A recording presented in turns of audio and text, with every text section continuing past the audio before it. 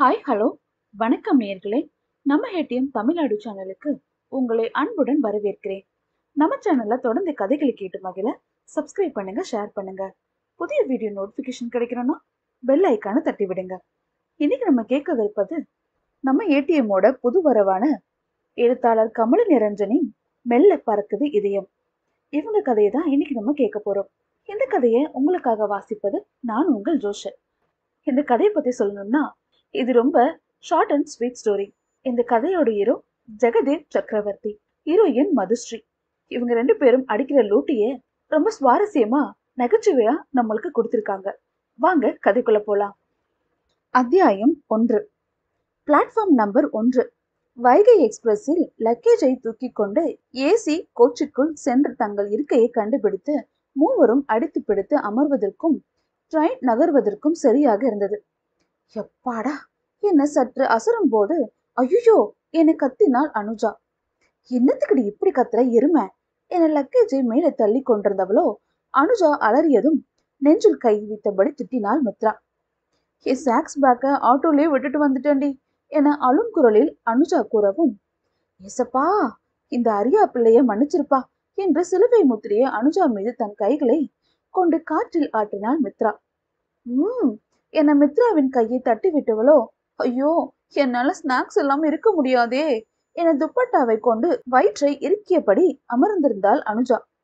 அட எவடா இவ, ஜஸ்ட் மிஸ்ல ட்ரெயினை பிடிச்சிருக்கோம், இருடி அடுத்த ஸ்டாப் வரட்டும் வாங்குவோம் என்றபடி மித்ரா இருவருக்கும் அனைத்து பயண பொதிகளையும் மேலே ஏற்றி கொண்டிருந்தாள். ஏய் எங்கடி மது, பாத்ரூம் போயிருக்காளா என சீட்டில் அமர்ந்தபடி மித்ரா கேட்க, அங்கே பாத்ரூமில் உள்ள கண்ணாடியில் தன் உருவத்தையே வெறித்து பார்த்த வண்ணம் நின்றிருந்தாள் மதுஸ்ரீ. வெண்ணையில் வார்த்தது போன்ற வெண்ணிற முகத்தில் வில்லென விரிந்தது புருவம். கேள்வியாக வளைந்திருக்க தன் அடர்தேக நிற கண்களால் தன்னைத்தானே தன் செவ்விதழ்களால் திட்டிக் கொண்டிருந்தாள் மது. கண்ணக்கது போரும் அசைந்தபடியே தனது அரை அடி நீளமுள்ள தன் கூந்தலை காதோரம் ஒதுக்கிய வண்ணம், என்ன எளவு கடை அழகா பிறந்த, என் உயிரை வாங்குறதுக்கா என தன் விரல்களை தன் பிம்பத்தை நோக்கி காட்டியவாறு கேட்டாள். இது பாரு, நீ என்ன பண்ணுவியோ ஏது பண்ணுவியோ, இந்த மேரேஜ்ல இருந்து எஸ்கேப் ஆகுற, புரியுதா என கூறிக்கொண்டிருக்கும் போது பாத்ரூம் கதவு தட்டப்பட்டது. ச, நிம்மதியா பாத்ரூம்ல கூட பேச முடியல என கதவை திறந்து யார் என்று பார்த்தாள் மதுஸ்ரீ. 6 அடி உயரமுள்ள ஆணொருவன் முகக்கவசம் அணிந்தபடி வெளியே நின்றிருந்தான். யாரா இவன், பணமரம் மாதிரி என நினைத்து கொண்டே, என்ன வேணும் என எரிச்சலுடன் மது கேட்டதும், ஒரு பாக்கெட் பிரியாணி கிடைக்குமா என்று ஏளனமாக மறுகேள்வி அந்த ஆடவன் கேட்டான். என்ன கிண்டலா என அவனை ஏறி இறங்க பார்த்தாள் மது. Black ஜீன்ஸும் white full நெக்கும் full hand டிஷர்ட்டும் அணிந்திருந்தவனோ திருத்தப்படாமல் இருந்த தன் தலைமுடியை மப்ளர் கொண்டு மறைந்திருந்தும் வெளியே அங்கொன்றும் எங்கொன்றுமாக வெளியே தெரிய, கையில் ரோலக்ஸ் வாட்ச் மட்டும் இல்லை என்றால் அசல் பராமரிக்கப்படாத மின்சார கம்பம் போலவே இருந்திருப்பான். பாரா இந்த கரண்ட் கம்பம் கலக்கிறத என முறைத்தபடி நின்றாள் மதுஸ்ரீ. இன்னும் எவ்வளவு நேரமா என்னையே இப்படி சைட் அடிச்சிட்டு இருப்ப என கேலி சிரிப்புடன் அவன் கேட்க, அட்டேங்கப்பா என்ன ஒரு தொலைநோய்க்கு பார்வை, ஓய் முதல்ல போய் நல்ல சலூனா பாரு, சைட் அடிக்கிற மூஞ்ச பாரு என கலாய்த்தபடியே உள்ளே சென்றாள். அவனோ தனது பிம்பத்தை கண்ணாடியில் கண்டவனும் கண்கள் சுருக்கி சிரித்தான் தனது முகமுடிக்குள். மதுஸ்ரீ, மித்ரா மற்றும் அனுஜா ட்ரெயினை பிடிப்பதற்காக வேகமாக ஓடி வரும்போதே ஜன்னலை மூடிக்கொண்டிருந்த ஜெகதேவ் சக்கரவர்த்தி தான் மதுஸ்ரீக்கு பார்த்த மாப்பிள்ளை என்று பாவம் மதுவுக்குத்தான் தெரியாமல் போனது. ஆனால் ஜெகதேவ் தன் தாய் அவனுக்கு பார்த்திருக்கும் பெண்ணென புகைப்படம் ஒன்றை காட்டினார். அதில் பட்டுப்புடவை கட்டி அடக்க ஒடுக்கமான குடும்ப குத்துவிளக்கு போல பாவனை வேறு. உண்மையில் ஜெகதேவிற்கு மதுவை பிடிக்கவே இல்லை. ஏதோ பட்டிக்காட்டில் விற்காத மிட்டாயை தன் தலையில் கட்ட பார்க்கிறார் என்றே நினைத்திருந்தார். இதில் 1000 உபதேசம் வேறு. உனக்கு வயதாகிறது, எங்களுக்கும் வயதாகிறது என பெற்றோரும் காலங்காலத்தில் நடக்க வேண்டியதெல்லாம் நடக்கலனா மார்க்கெட்ல விலை போக மாட்டாடா, இப்படியெல்லாம் நண்பர் பட்டாலும் வேற. வேண்டா வெறுப்பாக தலையாட்டியவனோ, இல்ல இது சரி வராது என நேராக பெண் வீட்டாரை பார்த்து சொல்லிவிட வந்து ட்ரெயினை விட்டு இறங்க ஆயத்தமாகும் போதுதான் மதுவை பார்த்தான் ஜன்னல் வெளியே. சற்று நன்கு உற்று நோக்கி அது மதுஸ்ரீ தானே உறுதி செய்தவனோ அப்படியே தன் இருக்கையில் அமர்ந்து விட்டான். அவளிடம் அப்போதே பேசிவிட முடிவு செய்து அவளிடம் இதை பட்டு பேசுவதற்காகத்தான் பாத்ரூம் கதவை தட்டி இருந்தார். ஆனால் அந்த எண்ணத்தை அப்படியே கைவிட்டிருந்தான் மதுஸ்ரீ பாத்ரூமில் புலம்புவதை கேட்டு. கதவை திறந்த மதுஸ்ரீயோ எட்டி பார்த்த விதமும் அந்த துரு கண்களும் வம்பலுக்கும் இதழ்களும் தன் கூந்தலை சிலுப்பிக் கொண்டு அவள் சென்ற விதமும் ஜெகதேவை வெகுவாக ஈர்த்தது. புகைப்படத்தில் கண்டதற்கும் நேரில் பார்ப்பதற்கும் எத்தனை வித்தியாசங்கள்! அப்படியானால் அவளுக்கும் இந்த கல்யாணத்தில் விருப்பம் இல்லையா? என்ன காரணமாக இருக்கக்கூடும்? காதலா, இல்லை வேற எதுவும் காரணமா என எண்ணியவனோ அதை தெரிந்து கொள்ளும் ஆர்வத்தில் மீண்டும் தன் இருக்கையில் சென்று அமர்ந்தான். மதுஸ்ரீயின் பகுதியில் அருகேதான் ஜெகதேவும் சீட் இருந்தது. அங்கே அவர்கள் என்ன பேசினாலும் இங்கே ஜெகதேவிற்கு நன்றாகவே கேட்கும். ஏண்டி இவ்வளவு நேரம், வயிறு சரியில்லையா என மித்ரா கேட்க, நினைச்சேன் நீ பாத்ரூம்ல பாயை விரிச்சு படுத்துட்டியோன்னு என பாப்கார்னை குறித்தபடியே அனுஜா கிண்டல் அடித்தாள். கொண்டாடி பாப்கார்ன, அரிசி முட்டை அரிசி முட்டை என கொழு கொழுவென இருக்கும் தன் தோழி அனுஜாவை வம்பிழுத்தாள் மது. ஏய், அது என்னோட பாப்கார்ன் குடுறி ஏய் என மதுவோடு மல்லு கட்டினாள் அனுஜா. நான் பாட்டுக்கு செவனேடு தானே வந்தேன், அங்க என்னடானா ஒரு பனைமரம் வந்து கலாய்க்குது, இங்க என்னடானா நீங்க கலாய்க்கிறீங்க, என்னங்கடி நினைச்சிட்டு இருக்கீங்க என அனுஜா மீது ஏறி அமர்ந்தாள் மதுஸ்ரீ. அடிச்சி, ஒரு பாப்கார்னுக்காக இப்படி அடிச்சுப்பீங்க?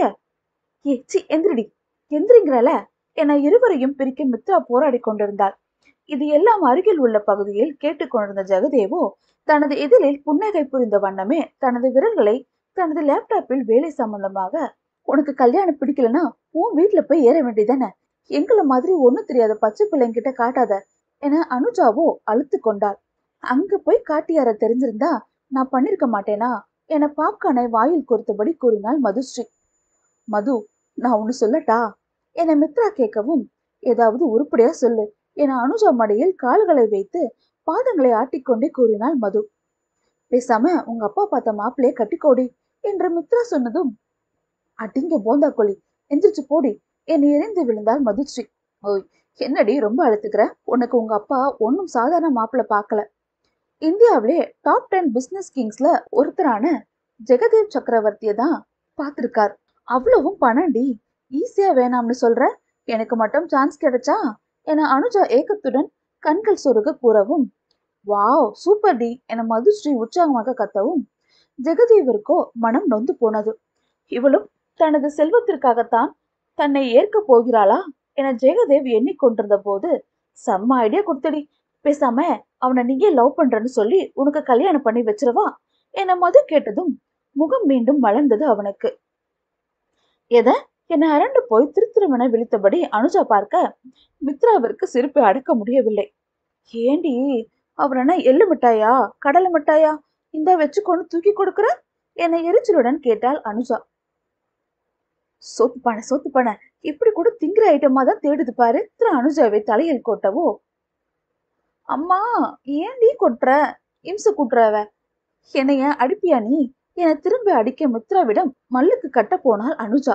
ஷோ, இன்னும் 2 மாசத்துல கல்யாணம், எனக்கு ஒரு வழிய சொல்லிட்டு அப்புறமா சண்டை போடுங்கடி என அவர்களை கலாய்த்து விட்டவளை பார்த்து, வழிதானே, இதோ தான் வழி, இறங்கி போடி, சும்மா எங்களை போட்டு சத்த எடுத்துட்டு இருக்க என மித்ரா கடுப்புடன் கத்த, எருமை சிஏ என்டர் முடிஞ்சு சந்தோஷத்தை செலிப்ரேட் பண்ணாம சாவடிக்கிறியே என மீண்டும் தொடர்ந்த மித்ராவோ சலித்தபடியே தன் ஆதங்கத்தை தெரிவித்தாள். சாரிடி, சரி பார்சல் எடுங்க, ஒரு கட்டு கட்டலாம் என இருவரையும் சமாதானப்படுத்தியபடி சாப்பாட்டை எடுக்க சொல்லி பிரித்து வைக்க உதவினாள் மதுஸ்ரீ. வெஜ் பிரியாணி பிரித்து பார்த்த அனுஜாவோ, ஏண்டி இந்த காய்கறி திங்கிறதுக்காக ட்ரீட்டு என முகத்தை அஷ்டகோணலாக்கியபடி கேட்டாள்.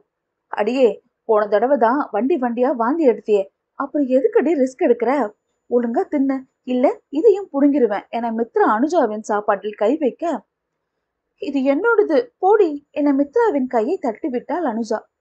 அந்த பயம் இருக்கட்டும் என சிரித்தபடி சாப்பிட ஆரம்பித்தாள் மித்ரா. அப்பப்பா, ஏண்டி எப்ப பாரு அடிச்சுக்கிறீங்க, நிம்மதியா சாப்பிட விடுங்கடி என சாப்பிட்டு கொண்டே பேசினாள் மது. ஏன் மது, நான் உன்னை கேட்டா தப்பா எடுத்துக்க மாட்டியே என பீடிகையுடன் ஆரம்பித்தாள் மித்ரா. என்ன என அசிரத்தையாக கேட்டாள் மதுஸ்ரீ. நீ மாப்பிள்ள போட்டோ எதுவும் பாத்தியா, பார்த்துட்டு தான் இந்த டிசிஷன் எடுத்தியா என மித்ரா கேட்கவும், லேப்டாப்பில் அதிவேகமாக ஓடிக்கொண்டிருந்த ஜெகதேவின் விரல்கள் அப்படியே சிலணிந்து நின்றது. என்ன சொல்ல போகிறாளோ என உன்னிப்பாக கேட்டன ஜெகதேவின் காதுகள். அத்தியாயம் 2. போட்டோ தானே, பார்த்தேன் பார்த்தேன் என சுவாரஸ்யமற்ற குரலில் கூறினாள் மது. ஆச்சரியத்தில் ஜெகதேவின் புருவங்கள் உயர்ந்து நின்றன. தன்னை பிடிக்காமலும் ஒரு பெண் இருக்கிறாளா என சற்று வியப்புடன் யோசித்த வண்ணம் தனது வேலையை தொடர்ந்து கொண்டே அவர்களது உரையாடலை கேட்க ஆரம்பித்தான் ஜெகதேவ். என்னடி, ஆள் நல்லா இல்லையா? அதான் இன்ட்ரெஸ்ட் இல்லாம இருக்கியா என மித்ரா மேலும் தூண்டிவிட, அட நீ ஏண்டி எரிச்சலை கிளப்புற? ஆதிவாசி மாதிரி மூஞ்சி ஃபுல்லா முடி, முடிக்குள்ள மூஞ்சிருக்கா இல்ல மூஞ்சியே முடிதானான்னு எனக்கே மண்டை காஞ்சு போச்சு. போட்டோ எல்லாம் பார்த்த உடனே தூக்கி தூர போட்டுட்டேன் என தனது ஆற்றாமையை கொட்டி தீர்த்தாள் மதுஸ்ரீ.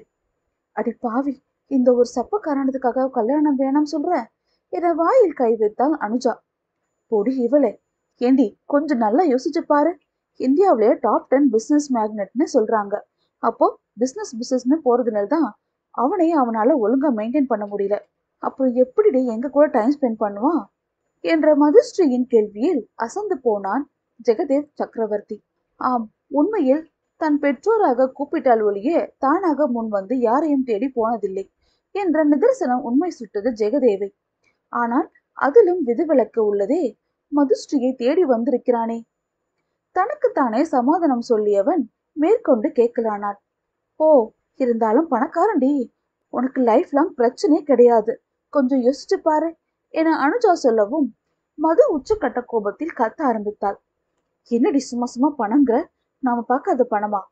ஏய், ஏண்டி கத்துற? அமைதியா பேசு. உனக்கு எப்படிதான் மாப்பிள்ளை வேணும் சொல்ல, கேட்போம் என ஆர்வத்துடன் மித்ரா கேட்க, பெருசா ஒண்ணும் இல்ல. செக்யூர் அண்ட் லவ், அடக்குமுறை பிடிக்காது. ஃபேமிலி கூட டைம் ஸ்பெண்ட் பண்ற மாதிரி இருக்கணும். கண்ணுக்கு லட்சணமா நீட்டா இருக்கணும். இந்த மாப்பிள்ளை மாதிரி மூஞ்சி ஃபுல்லா முடிய இருக்க கூடாது. அப்புறம் ரொம்ப முக்கியமான விஷயம் ஒண்ணு இருக்கு என எல்லாம் சொல்லிவிட்டு இறுதியில் பீடிகை ஒன்றை போட்டாள் மதுஸ்ரீ. என்னடி அது? சொல்லு சொல்லு என ஆர்வம் தாழாமல் மதுவின் தோல் பிடித்து உலுக்கினர் இருவரும்.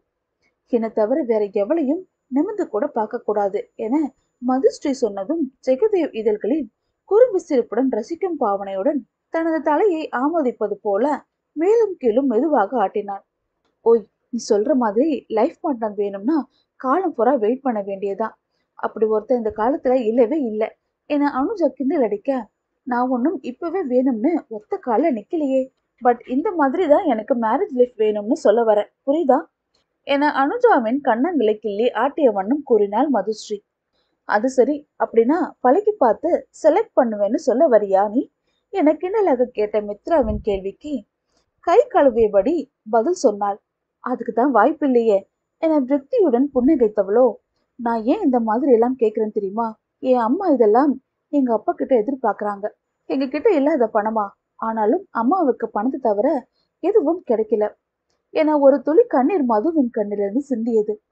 அலாதடி, வேற ஏதாவது வழி இருக்கான்னு பாப்போம் என மித்ரா மதுஸ்ரீயை சமாதானப்படுத்தும் பொருட்டு அணைத்து கொண்டாள். மெல்ல புன்னகைத்தவளோ, பாப்போம் பாப்போம், சரி லேட் நைட் ஆகிடுச்சு, தூங்கலாம் என இரவு உடைக்கு மாறியவர்களோ அவரவர் இடத்துக்கு சென்று படுத்து கொண்டார்கள். மச்சி, தண்ணி பாட்டில் வேணும், வாங்கிட்டு வாடி என்று மதுவை பார்த்து மித்ரா கெஞ்ச, சரி இப்போ திண்டுக்கல் தாண்டி இருக்கோம், அடுத்து மணப்பாறை தாண்டி திருச்சியில தான் 5 நிமிஷம் நிப்பாட்டுவாங்க, ஷாப்பும் அங்கதான் திறந்திருக்கும். இவ வர ஸ்நாக்ஸ்னு அணைத்துக்கிட்டே இருக்கா, எல்லாம் சேர்த்து அங்க வாங்கிடலாம், ஓகேவா என தோழியை சமாதானம் செய்து தூங்க சொன்னாள். ஆனால் மதுஸ்ரீ மட்டும் தூங்காமல் விழித்திருந்தாள். தன் வாழ்வும் தன்னுடைய தாயை போல ஆக போகிறது என்ற எண்ணமே அவளை தூங்க விடாமல் துரத்தியது. மெல்ல எழுந்து அவர்கள் பகுதியின் ரயில் கதவை திறந்தவளும் அப்படியே அந்த கதவின் மேல் சாய்ந்தவாறு தன்னை தாண்டி ஓடும் காட்சிகளை வெறுத்து பார்க்கலானாள். அப்போது மெல்ல ஜெகதேவ் வெளியே வந்து மதுஸ்ரீன் பகுதியில் உள்ள திரையை விலக்க பார்க்க கையை எடுத்து சென்றிருப்பான். சற்று தயங்கி நின்றன. பின் ஒன்றும் செய்யாமல் வந்து படுக்கை விரித்து உறங்க ஆரம்பித்தான். இங்கே மதுஸ்ரீக்கு திடீரென விக்கல் எடுக்க, ச, இது என்ன ரோதனை என எரிச்சலுடன் நினைத்தவளுக்கோ தண்ணீர் கொடுத்தால் சரியாகிவிடும் என நினைத்தவள் வேகமாக சென்று தண்ணீர் பாட்டிலை நாடி சென்றாள். இன்னும் எரிச்சல் அதிகமானது. பாட்டிலில் பாதி அளவு தண்ணீர் மட்டுமே இருந்தது. அதையும் குடித்து விக்கலை நிறுத்த முயன்றாள். அந்தோ பரிதாபம், விக்கல் நின்ற பாடில்லை. இப்போது என்ன செய்வது என யோசித்தவளுக்கோ அந்த பனைமரம் ஞாபகம் வர மெல்ல தங்களுக்கு அருகில் உள்ள பகுதியில் விக்கிக் கொண்டு எட்டி பார்த்தாள் மதுஸ்ரீ. அந்த இருட்டில் மெல்ல நடந்து சென்றவள் சற்று கூர்ந்து பார்த்தாள். அவனது இருப்பிடம் சுத்தமாக இருந்தது. எந்த பொருளும் பரப்பி கிடக்காமல் அத்தனையும் கச்சிதமாக வைத்திருந்தவனை அந்த நேரத்தில் மெச்சினாள். பரவாயில்லையே, பையன் அவள் எடுத்து நீட்டா தான் வச்சிருக்கான்.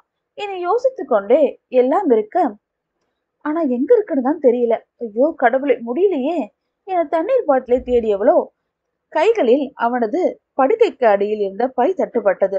மெல்ல வெளியே அந்த பையை இழுத்தாள். அதை திறந்து பார்த்தபோது அதில் மெலிதான மற்றும் நீளமான கண்ணாடி பாட்டில் திறக்கப்படாமல் இருந்தது. அப்பாடா, ஓப்பனா பண்ணாம இருக்கு, புது பாட்டில் போல. தேங்க்ஸ் பாஸ் என மேலே கை காட்டி கடவுளுக்கு நன்றி சொன்னாள். வேகமாக அது திறந்து மடமடவென குடிக்க ஆரம்பித்தாள் மதுஸ்ரீ. ஒரு சொட்டு விடாமல் கடகடவென குடித்து முடித்தவளோ, ஐயா விக்கல் நின்று போச்சு என சந்தோஷமாக நினைத்தவளின் கண்கள் சொருக ஆரம்பித்தது. இப்போது மதுஸ்ரீக்கோ விக்கல் வந்தது, ஆனால் வேறு விதமாக. ஏய் என்னடி இப்படி கிறங்குது என சத்தமாக பேசவும் சட்டென விழித்த ஜெகதேவ், யாரது என சுவிட்சை போட்டுவிட்டு பார்த்ததில் அதிர்ந்துதான் போனான். அங்கே தள்ளாடிபடி தன் எதிரே நின்ற மதுஸ்ரீயை கண்டதும் சற்று நேரத்திற்கு ஒன்றுமே விளங்கவில்லை. மது, நீ என்ன பண்றீங்க? என்னாச்சு உனக்கு என தள்ளாடும் அவளை பிடித்து நேராக நிறுத்த முயன்று தோற்று போனான். ஏய், ஹூஸ் திஸ் டிஸ்டர்பன்ஸ் என முகத்தை சற்று ஆட்டியபடியே தனது பார்வையை தெளிவாக்க முயன்றார். கண்களில் ஜெகதேவின் உருவமோ இரண்டு இரண்டாக தெரிய, ஏய் ஆடாம நில்றா, தண்ணி அடிச்சிருக்கியா என ஆடிக்கொண்டே மதுஸ்ரீ கேட்கவும், ஏய் மது என அவளை தெளிவுபடுத்த முயன்றான். காலின் அருகில் மதுவின் கையில் இருந்து நழுவிய பாட்டிலை விழ அதை எடுத்து பார்த்தவனும், அடி பாவி என வாயில் கை வைத்தான். அவள் அருந்தியது தண்ணீரின் சுவையுள்ள ஓட்கா. அதற்குள் ஜெகதேவின் மீது சாய்ந்தவளோ போதையில் சிரிக்க ஆரம்பித்தாள். டே தம்பி, ரொம்ப விக்குதுடா. இதோ இதே மாதிரி இன்னொன்னு இருக்கா, எனக்கு கூட காசு தரேன் என ஜெகதேவன் சட்டையை பிடித்து தொங்க ஆரம்பித்தாள் மதுஸ்ரீ. முதல்ல இதுக்கே நீ தாங்க மாட்ட, இதுல இன்னொன்னா சொன்ன கேளு, போய் படு என அவளது முதுகை பிடித்து அவளது பகுதியில் தள்ளினான். மாட்டேன், நான் மாட்டேன் போ என திரும்பி அவன் கழுத்தில் தனது கைகளை மாலையாக போட்டபடி ஜெகதேவின் நெஞ்சில் சாய்ந்தாள் மது. அதற்குள் மணப்பாறை ஸ்டேஷனில் ட்ரெயின் நிற்க, சரி நீ தரமாட்டல்ல, நான் கடையில போய் வாங்கிக்கிறேன் என ட்ரெயினிலிருந்து இறங்க போக முயன்றாள். மது பிளீஸ் காம் டவுன் என இழுத்து வைத்து பொறுமையுடன் பேசினான். ஜெகதேவை பழம் கொண்டு மட்டும் தள்ளி விட்டு கீழே இறங்கினாள் மது வேகமாக. ஓ காட், இவள என்று சொல்லிக்கொண்டே தனது லக்கேஜ் பேக்கை எடுத்துக்கொண்டு அவனும் கீழே இறங்கினான். அங்கே மணப்பாறை ஸ்டேஷனில் நின்ற ஒரு சிலரும் ட்ரெயினுக்குள் ஏறிக்கொள்ள மதுஸ்ரீ செய்யும் கூத்துக்களை கவனிக்க அந்த நடு இரவில் எவருமே இல்லை. வேக வேகமாக தள்ளாடிபடியே சென்ற மதுவை தாங்கி பிடித்தான் ஜெகதேவ். தன் கைகளை அவனிடமிருந்து உதறியவளோ, ஏய் யாரா நீ, டுபுக்கு மேல கை வைக்கிற என அவனை சற்று கூர்ந்து பார்த்தாள். ஓ வாடா வளர்ந்து கெட்டவனே, உன்னதாண்டா தேடிட்டு இருக்க, எப்படா உன்னாலெல்லாம் இப்படி குகைக்குள்ள இருக்க முடியுது என அவனது தாடி தலைமுடிய என அனைத்தையும் தொட்டு தொட்டு பார்க்கலானால் மது. வேண்டுதல், அதான் வளர்த்துட்டு இருக்க என சலித்தபடி ஜெகதேவ் பதில் அளித்தான். ஓ ரொம்ப பெரிய வேண்டுதலோ என ராகம் இழுத்தபடி மதுஸ்ரீ கேட்கவும், என அமைதியாக கூறிய வண்ணம் அவளுடன் நடக்க ஆரம்பித்தான். டே பணமரம், எங்கடா கூட்டிட்டு போற என்ன என மது கேட்டதும் ஒரு நிமிடம் நின்று அவளை முறைத்துவிட்டு, நான் பணமரமா என கேட்டபடி நடந்தான் ஜெகதேவ். பின்ன அண்ணாந்து பாக்குற மாதிரி தானே இருக்க, அப்போ நீ பரமரம் தானே என கிண்டல் அடித்தபடி வந்தாள் மது. ஜெகதேவ் தன் நடையை வேகப்படுத்த மதுஸ்ரீயால் அவன் அளவிற்கு நடக்க முடியவில்லை. சற்று ஜெகதேவின் பின்னால் தள்ளாடுபடி நின்று அவனை குறி வைத்தாள்.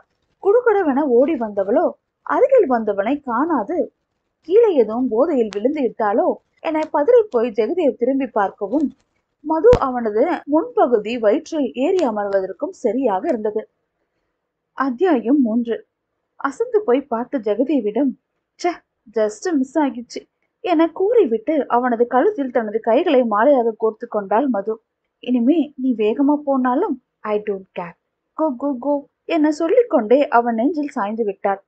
கங்காரு குட்டியை தூக்கி செல்வது போல முகம் சுளிக்காமல் தூக்கி சென்றவனை பார்த்தபடியே கேட்டாலே ஒரு கேள்வி, ஆர் யூ வெர்ஜின் என மது கேட்டதும் அப்படியே நின்றவனோ தொப்பென அவளை கீழே போட்டுவிட்டு நடக்க ஆரம்பித்தான். ஆ, யோ என கத்தியவளோ தன் பின்பக்க இடுப்பு பகுதியை தேய்த்து விட்ட வண்ணம் எழுந்து நின்றாள் மதுஸ்ரீ. தன்னை கண்டு கொள்ளாமல் சென்ற ஜெகதேவை தள்ளாடிபடி பார்த்தாள்.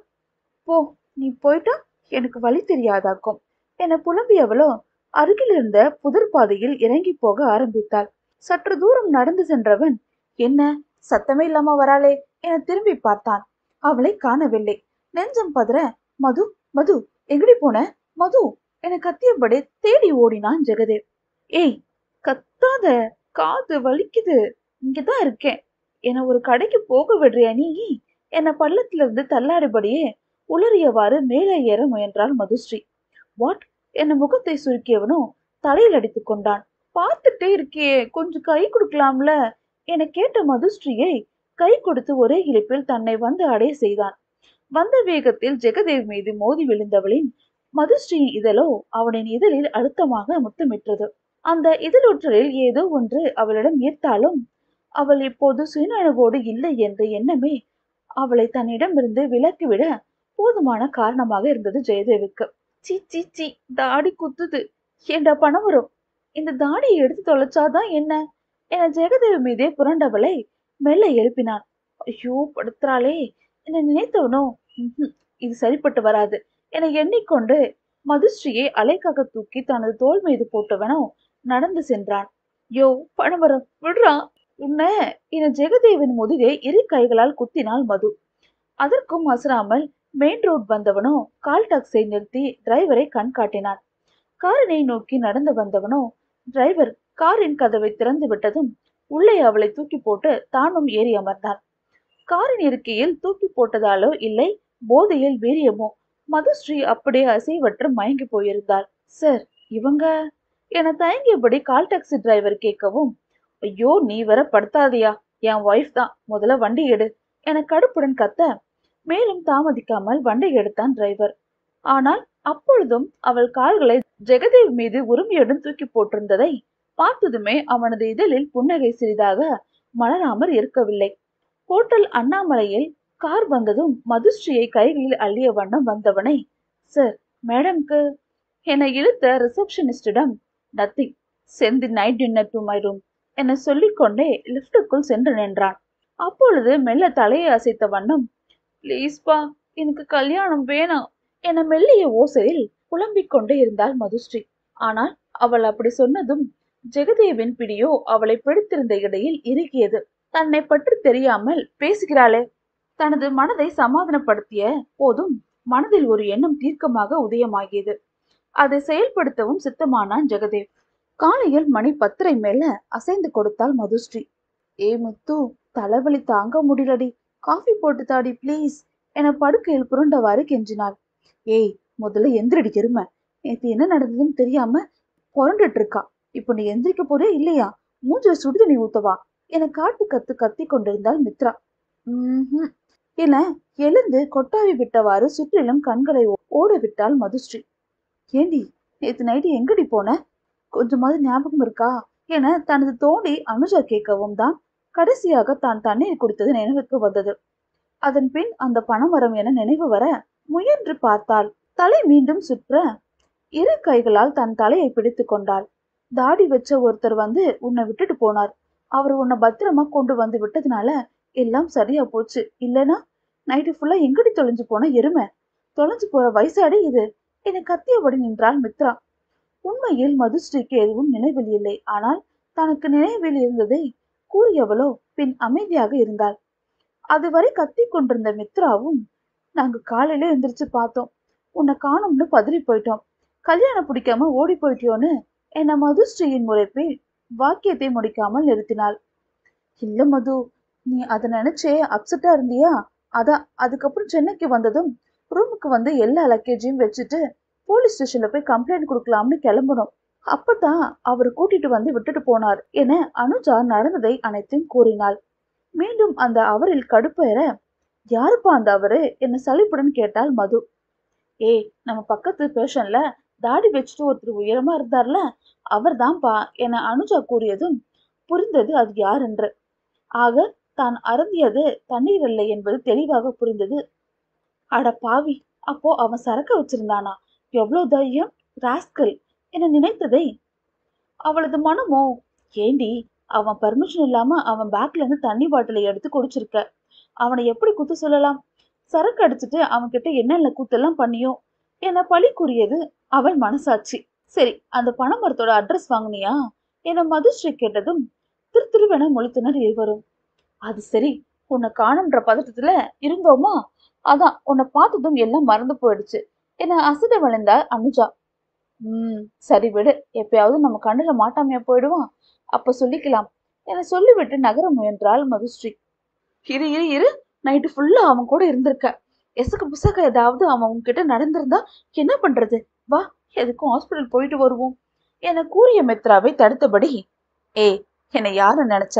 கொண்டாரட்டியோட தங்கச்சிடி என தன் தொடையை ஓங்கி தட்டுகிறேன் பேர் வழி என அடித்துவிட்டு, ஐயோமா என தொடையை தேய்த்து விட்டாள் மது.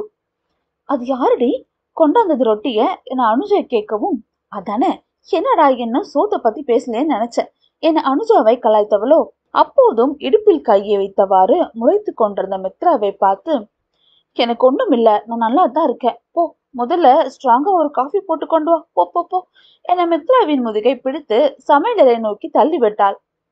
சிரித்தபடி சென்றவளோ காபி போட்டுக்கொண்டே, ஏண்டி, இந்த காலத்துல அதுவும் உன்ன மாதிரி ஒரு பொண்ணு ஒண்ணுமே பண்ணாம இருந்திருக்கானா? பரவாயில்லடி, ஆம்பளைங்களையும் நல்லவங்க இருக்காங்க போல என கிச்சனிலிருந்து கத்தினாள் மித்ரா. தனது தோழி கூறியதை கேட்டபடி கண்ணாடியை தலை கோதி கொண்டிருந்த மது கை அப்படியே நின்றது யோசனையுடன். ஒரு இரவு முழுவதும் அழகான பெண் ஒருத்தி, அதுவும் போதையில் இருந்தவனை பத்தி பத்திரமாக வீடு வரை கொண்டு வந்து சேர்த்த அந்த தாடிக்காரனுக்கு மானசீகமாக நன்றி சொன்னாள் மதுஸ்ரீ.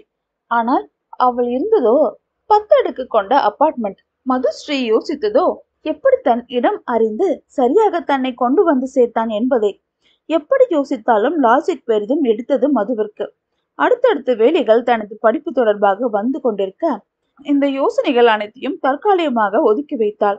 அனைவரும் கிளம்பி தங்களது ஆடிட்டர் ரவி சாஸ்திரியின் ஆபீஸிற்கு ஸ்கூட்டியில் சென்றனர்.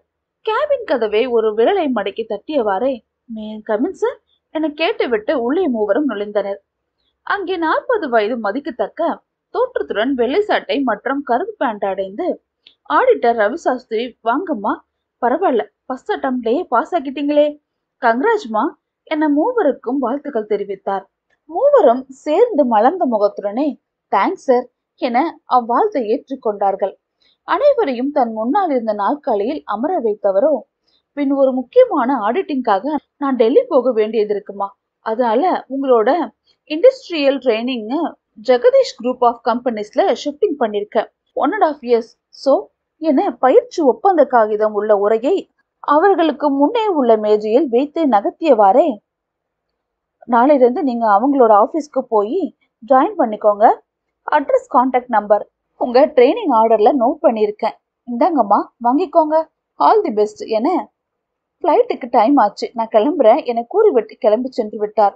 மித்ராவும் அனுஜாவும் திருத்திருவென விழித்தவாறே ஒருவரை ஒருவர் பார்த்திருக்க மதுஸ்ரீயோ அதிர்ச்சியுடன் அமர்ந்திருந்தாள். என்னடி இப்படி சொல்லிட்டு எஸ் ஆகிட்டாரு நம்ம சாரு, இப்ப என்ன பண்றது என அனுஜா கேட்டாள். தனக்கு மட்டும் ஏன் இதெல்லாம் நடக்க வேண்டும் என்று மதுஸ்ரீ விதியை நொந்து கொண்டிருந்தாள். எவ்வளவோ பாதுட்டோம், இதை பார்க்க மாட்டோமா, விடு சமாளிக்கலாம் என மித்ரா கூறியதும் அன்றைய வேலைகளை முடித்துவிட்டு அவரவர் சிஸ்டமில் அமர்ந்து கொண்டு தங்களது கோப்புகளை கவனித்தவாறு வேலையில் மூழ்கினர். அத்தியாயம் 4. அடுத்த நாள் காலை 9:30 மணி. ஜெகதேவ் குரூப் ஆஃப் கம்பெனி ஏதோ சிறிய கம்பெனியாக இருக்கும் என யூகித்து வந்தவர்களுக்கு ஏகப்பட்ட கட்டிடங்கள் அணிவகுப்பில் அமைந்த அந்த சாம்ராஜ்யத்தை கண்டதுமே மூவருமே அரண்டு போய் பார்த்தனர். என்னடி இது, இத்தனை பில்டிங் இருக்கு, இதுல எங்க போய் வேலை பார்க்கறது என தலையை சொரிந்த அனுஜாவை அதிர்ச்சிபடி வந்தாள் மித்ரா. ஏய், அடக்கி வாசிடி. அடிக்குரலில் சீரிய வண்ணமே அங்கே நொழிக்கேட்டலில் இருந்த செக்யூரிட்டியிடம் நேராக சென்று விவரங்களை சொன்னதும் அவர் முன்னே இருந்த கட்டிடத்தை கை காட்டினார். அங்கே செல்லுமாறு கூறினார். நேராக அந்த கட்டிடத்தின் உள்ளே இருந்த ரிசப்ஷனிற்கு சென்றவர்கள் தங்களது ஆர்டர் கவரை தந்து தங்களுக்குரிய பகுதி எங்கே என கேட்டனர். 1 minute மேம், ப்ளீஸ் வெயிட் என கூறிவிட்டு தொலைபேசியில் யாருடனோ பேசியவரோ, மேம், இப்போ நீங்க கம்பெனி கார் வரும், அதுல ஏறிக்கோங்க. அண்ட் நீங்க போக வேண்டிய பிளாக் நம்பர் 6 என கூறிவிட்டு தன் வேலையை பார்க்க ஆரம்பித்து விட்டார். அதே போல 2 நிமிடத்தில் கார் வரவும் மூவரும் ஏறிக்கொண்டனர். மெல்ல மதுவின் காதருகே வந்து, ஏ ஸ்ரீ, இப்ப நம்ம நடந்து போயிருந்தா கால் அவ்வளவுதான் போல என்னை கிசுகிசுத்தாள் அனுஜா. திரும்பி அவளை ஒரு முறை முறைத்தாள். அவன் என்ன கஷ்டத்துல இருக்கான், இவளுக்கு கால் நோகுதான் என்ன கடுப்புடன் வந்தாள் மது. நேராக பிளாக் 6 சென்று அங்கே என்ட்ரன்ஸில் தங்களது ட்ரைனிங் ஆர்டரை காண்பித்ததும் மேலே ஃபர்ஸ்ட் ஃப்ளோர் போங்க மேம் என அனுப்பி வைத்தனர். உண்மையில் அங்கிருந்து அத்தனை கட்டிடங்களும் ஒன்வே மிரர் பதித்து வெகு நேர்த்தியாக கட்டப்பட்டிருந்தது. பெரும்பாலும் அனைத்து கட்டிடங்களும் லேசர் மின்சாரம் பொருத்தப்பட்டிருந்தது. மாடிக்கு சென்றதும் அங்கே பல கேபின்களை கடந்தும் ஒரு அறையின் கதவில் சிறிய நீல வாக்கிலான பொன்னிற பலகையில் ஜெகதேவ் சக்கரவர்த்தி என பொறிக்கப்பட்டிருந்தது. அப்போது அவர்களுக்கு மேலே அந்த அறையில் பொருத்தப்பட்டிருந்த ஸ்பீக்கரில் பிளீஸ் கம் இன்சைட் என ஒரு ஆண் குரல் தீர்க்கமாக அழைக்கவும் மெல்ல மூவரும் உள்ளே சென்று பார்த்ததும் அசந்து விட்டனர். அந்த அறையின் ஒரு புறம் மினி மீட்டிங் ஹால் இருக்க, மறுபுறமோ ஜெகதேவின் அலுவலக மேஜை அவர்களை வரவேற்றது. ஜெகதேவின் வலதுபுற பகுதியில் ஒரு அறை இருந்தது. அவனின் தேவைக்கேற்ப பயன்படுமாறு அவ்வறை சகல வசதிகளுடன் அமைக்கப்பட்டிருந்தது. மூவரும் ஜெகதேவை தேட அங்கே அவன் இல்லை. பின்னே அழைத்தது யார் என மது யோசித்துக் கொண்டிருக்கும் போதே உள்ளறையில் கதவு திறந்து, ஓகே மாம், சாயந்தரம் தானே, கண்டிப்பா வந்துடுறேன், டோன்ட் வரி மாம். போனில் பேசிக்கொண்டே நீலையட்டுக்கள் வைத்து கம்பீரமாக நடந்து வந்தவனை பார்த்ததும் உண்மையில் மூவருமே கண்ணிமைக்கு மறந்தனர். மதுஸ்ரீ எதிர்பார்த்ததோ தலைமுடி தாடி சீர்திருத்தப்படாமல் ஆடை கவனம் இல்லாமல் ஒருவனையே. ஏனெனில் அப்படித்தான் அவளுக்கென வழங்கப்பட்ட போட்டோவில் அவனின் தோற்றம் இருந்தது. ஆனால் உள்ளிருந்து வந்தவனோ சரியான சிறை அலங்காரத்துடன் கருமை நிற கோட் ஷூட் போட்டு கட்டுமஸ்தான தேகத்துடன் வேக நடையில் வந்தமர்ந்தான். ரோலிங் சேரில் அமர்ந்த பின்னோக்கி சுழன்றியவாறு, எல்லாம் ஓகே, பட் ஒன் திங்மா, பொண்ணுக்கு என்ன பிடிச்சிருக்கணும், திரும்ப ஒரு தடவை கேட்டுக்கோங்க. பிகாஸ் பின்னாடி நான் தான் கஷ்டப்படணும். ஓகே, நான் அப்புறமா கூப்பிடுறேன், ஒழுங்கா ரெஸ்ட் எடுங்க, பாய் என கூறிவிட்டு போனை கட் செய்தான். Sorry guys, some personal call. Ravi sir call பண்ணியிருந்தாரு. உங்க ஒர்க் ஸ்டார்ட் பண்றதுக்கு முன்னாடி நீங்க முதல்ல பிளாக் ஃபுல்லா சுத்தி பாருங்க, அப்போதான் உங்களுக்கு டவுட்ஸ் பெருசா வராது. ஓகே, ஷால் வி கோ என கேட்டுவிட்டு எழுந்தவனை இமைக்க மறந்து பார்த்திருந்தாள் மதுஸ்ரீ. 6.5 அடி உயரத்திற்கு வாகான உடல் அமைப்பில் துருதுருவென நர்த்தனமாடும் தீர்க்கமான விழிகள், அளவாக திருத்தப்பட்ட மீசையின் அடியில் பிங்க் நிறமாக இயல்பாகவே சிவந்த இதழ்களும் சொல்லாமல் சொல்லியது இவனுக்கு கெட்ட பழக்க வழக்கங்கள் எதுவும் இல்லை என. ஜெகதேவை பார்த்தபோது நொடி பொழுது மதிமயங்கி பார்க்கும் மாய கண்ணினின் பிம்பம் மனதுக்குள் எழ கண்ணிமைக்காமல் பார்த்து கொண்டிருந்தாள் மதுஸ்ரீ. தன்னையே மெய்மறந்து பார்த்த தனது வருங்கால மனைவியை இதழோர கள்ளசிரிப்பில் ஓரப்பார்வையிலும் ரசித்தபடி வீசிக்கொண்டிருந்தான். ஒரு கட்டத்தில் தனது வலது கைவிரல்களால் சொடுக்கு போட்டு, hello, are you okay guys என கேட்டபடி மூவரையும் நடப்புலகத்திற்கு வரவழைத்தான் ஜெகதேவ். கண்களை ஒரு முறை மூடி திறந்தவர்கள் சற்று அசடு வணிந்தபடியே இருக்கையிலிருந்து எழுந்தார்கள். அதிலும் மதுவிற்கு முகம் ரத்த நிறத்தில் சிவந்து விட்டது. மனதிற்குள், இப்படியா பட்டிக்காட்டாய் மிட்டாய் பாக்குறது மாதிரி பார்த்து வைப்ப மது, ஐயோ, உன்னை பத்தி அவன் என்ன நினைச்சிருப்பான் என தன்னைத்தானே கடிந்து கொண்டாள். ஆமா, உன்னைத்தான் கல்யாணம் பண்ண போறோம்னு அவனுக்கு தெரியாதே, உன்னை கண்டுகிட்ட மாதிரியே தெரியலையே என்னை யோசித்தவாறு நின்றாள். Yes sir, we are okay, side சுத்தி பார்க்கலாம் சார் என மெல்லிய முறுவலுடன் மதுஸ்ரீ கூறினாள். அனைவரும் சென்று கம்பெனி ஜீப்பில் ஏறும்போது, உங்க பேர் என்ன மிஸ் என மென்மையான குரலில் ஜெகதேவ் மித்ராவை பார்த்து கேட்கவும் குல்ஃபி உருகியது போல உணர்ந்தாள் மித்ரா. மித்ரா சார், நீங்க முத்துனே கூப்பிடலாம் என குதூகலமாக முன் வந்து கூறியவளை கடுப்புடன் பார்த்தாள் Madhushree. If you don't mind, நீங்க முன்னாடி சீட்ல ஏறிக்கோங்க, பிகாஸ் 3 பேருமே பின்னாடி உட்கார்ந்தா வியூ சரியா தெரியாது என சிரித்தபடி கூறிவிட்டு டிரைவிங் சீட்டில் சென்று அமர்ந்து கொண்டாள். மித்ராவுக்கு வானத்தில் பறப்பது போல தோன்ற மதுவை பார்த்து, மது, ட்ரெயின்ல சொன்னீங்க எங்களை கரெக்ட் பண்ணி கல்யாணம் பண்ணிக்க சொல்லி, உனக்காக நான் அந்த தியாகத்தை பண்றேன்டி என குஷியாக கூறியவளை, பெரிய தியாக செம்மல் மூஞ்ச பாரு, மூடிட்டு போடி, கொலைகான்ல இருக்க என வார்த்தைகளை கடித்து துப்பியவாறு மதுஸ்ரீ முறைத்தபடி அடிக்குரலில் சீறியதை பார்த்தவளோ கண்ணிமைகளை வேகமாக சிமிட்டியவாறு சமாளித்தாள். பின் எதுவும் பேசாமல் வண்டியில் ஏறினாள் மித்ரா. ஜீப்பின் பின்னிருக்கையில் முகத்தை தொங்க போட்டபடி வந்த மதுவை மிரர் வியூ வழியாக இதழில் குறுஞ்சிடுப்புடன் பார்த்தான் ஜெகதேவ். இவன் பெரிய மன்மத, அப்படியே உருகி ஓடுறாளுங்க என முணுமுணுத்தவரை தனது தோழி அனுஜாவை பார்த்த மதுஸ்ரீ மேலும் கடுப்பானாள். வைத்த கண் வாங்காமல் ஜெகதேவை பார்த்திருந்த அனுஜாவை படக்கென தோள்களினால் எடுத்துவிட்டு அவளை நிலைப்படுத்தினாள். கல்யாணம் ஆகட்டும், எவ்வளையும் வீட்டுக்குள்ள விட்டாதானே என தன் போக்கில் எண்ணியவளின் ஒரு மனமோ திடுக்கிட்டவாறு, என்னது கல்யாணமா? ஓய் என அதட்டவும் தான் தனது எண்ண ஓட்டத்தை கவனித்து விழிகள் விரித்தால் பெரிதாக. அந்த எண்ண ஓட்டத்தில் திசையை புரிந்து கொண்டவளின் முகமோ குங்குமத்தை அள்ளி தெளித்தாற் போல சிவந்து போனது. எப்போது நான் அவரை நேசிக்க தொடங்கினேன்? இதென்ன விந்தை என யோசித்துக் கொண்டே எதர்ச்சியாக முன்னால் இருந்த மிரருவை பார்த்தாள். இதழ்கள் ஆச்சரியமாக சற்று பிளக்க இன்பமாய் மெய் சிலர்த்தாள் மதுஸ்ரீ. ஏனெனில் ஜெகதேவ் அப்போதும் மதுவை தான் பார்த்திருந்தான். தன்னை பார்க்கிறாள் என அறிந்து கொண்டவனோ தனது புன்னகையை மேலும் அழகாக பெரிதாக்கி கண்ணில் குறும்புடன் என்ன என்பது போல் புருவங்களை உயர்த்தினான். அதை தனது சிப்பி போன்ற கண்ணிமைகளை படப்பட சிமிட்டியவளோ தனது சிவந்த முகத்தை கட்டுப்படுத்த தன் காலின் பெருவிரலை அழுத்தி குறைக்க முயன்றாள். மதுஸ்ரீயின் நாணத்தை ஒரு கண்ணால் பார்த்து ரசித்தபடியே ஜீப்பினை ஓட்டியவனோ ஓரிடத்தில் நிறுத்தினான். பிறகு அவர்களை அழைத்து கொண்டு தனது தொழிற்சாலை சுற்றி காட்டினான்.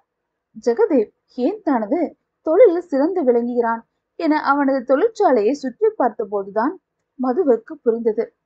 அவனது தொழிற்சாலை மொத்தமும் 6 பிரிவுகளாக பிரிந்திருந்தது.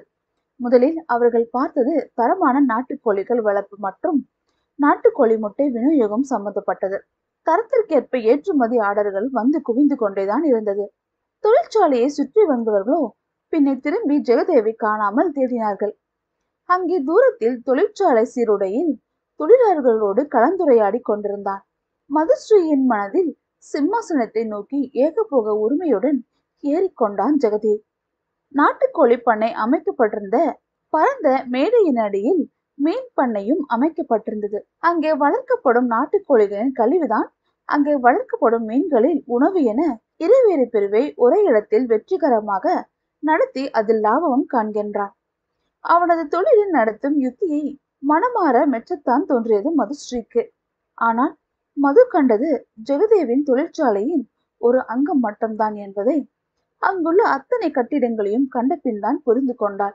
கோழி மற்றும் மீன் பண்ணை மட்டுமல்லாமல் சூரிய ஒளி மின்சாரம் மூலம் தயாரிக்கப்படும் ஆக்சிஜன் சிலிண்டர்கள், கட்டிட கட்டமைப்பு துறை என அவனது சாம்ராஜ்யத்தை உருவாக்க ஜெகதேவ் எத்தனை சிரமங்கள் மேற்கொண்டிருப்பான் என அவனும் சேர்ந்து உழைத்த போது தெரிந்து கொண்டாள் மது. உணவு இடைவெளியில் வந்த போதுதான் தெரிந்தது ஜெகதேவ் எப்பொழுதும் வீட்டிலிருந்து வரும் சாப்பாட்டை மட்டுமே உண்பான் என்று.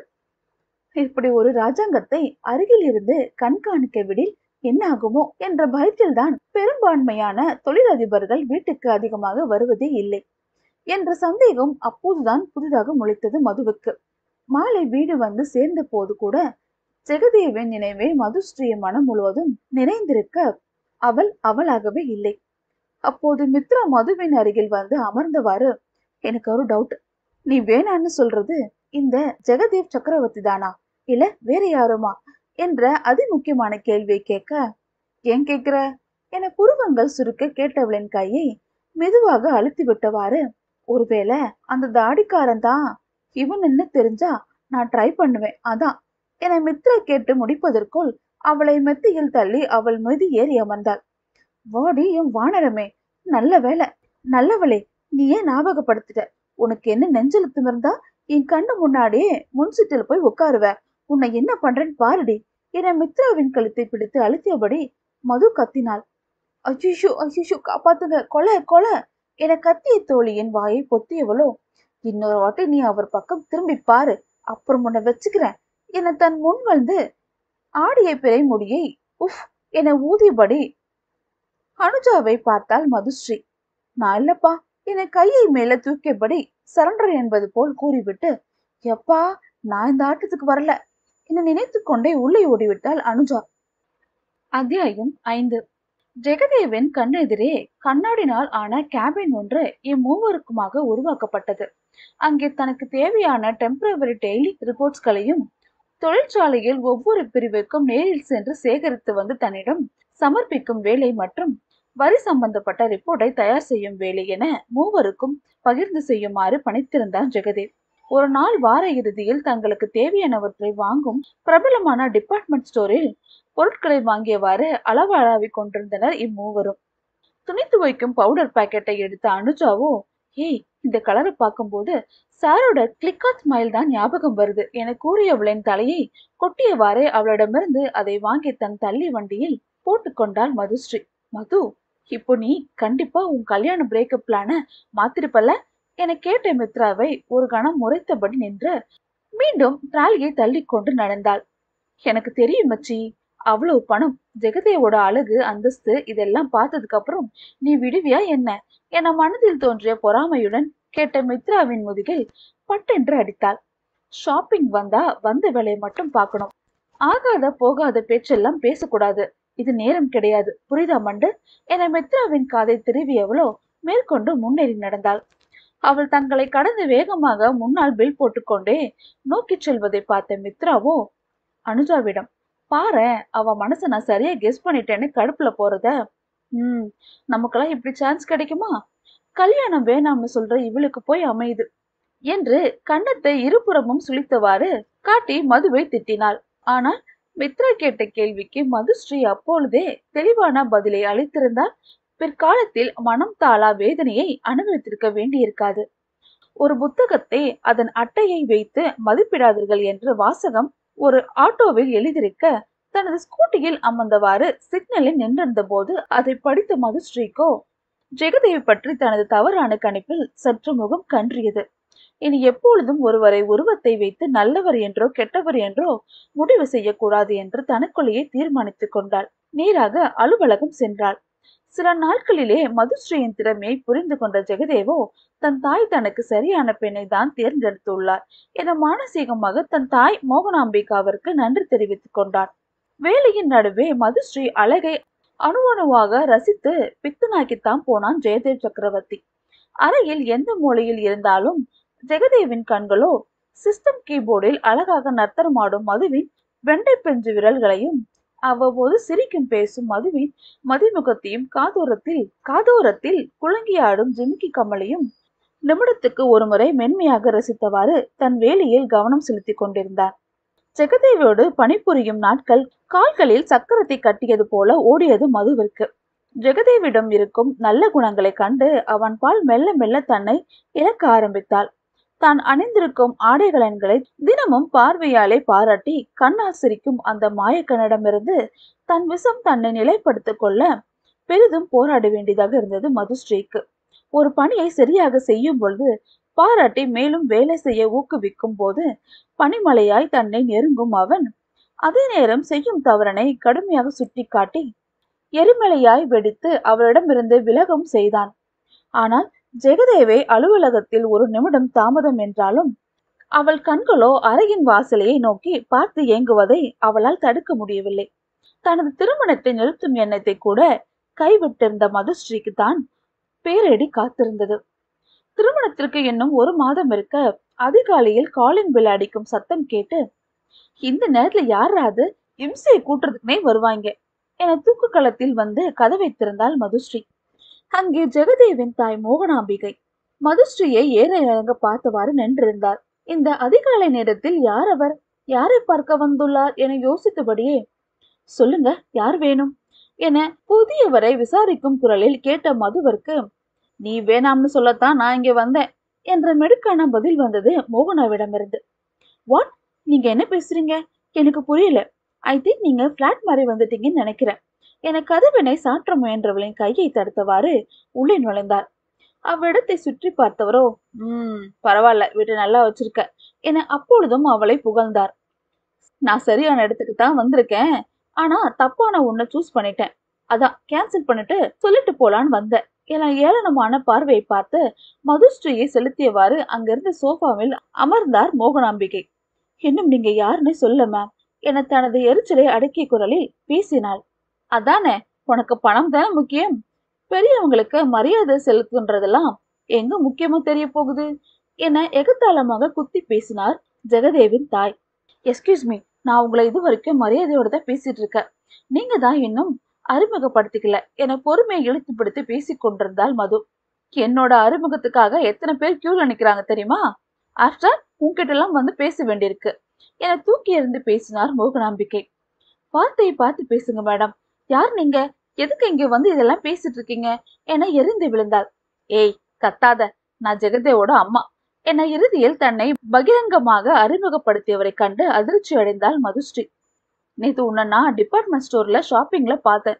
நீ பேசின எல்லாத்தையும் கேட்டேன். சே, நீ எல்லாம் நல்ல குடும்பத்து பெண்ணா? உன் மகத்து பார்த்து ஏமாந்தது ஏன் தப்பு என்று தன்னிடம் எரிந்து விழுந்தவரை பார்த்து தனக்கே தெரியாமல் தன் தலையில் விழுந்த இடியில் விக்கித்து போய் நின்றாள் மது.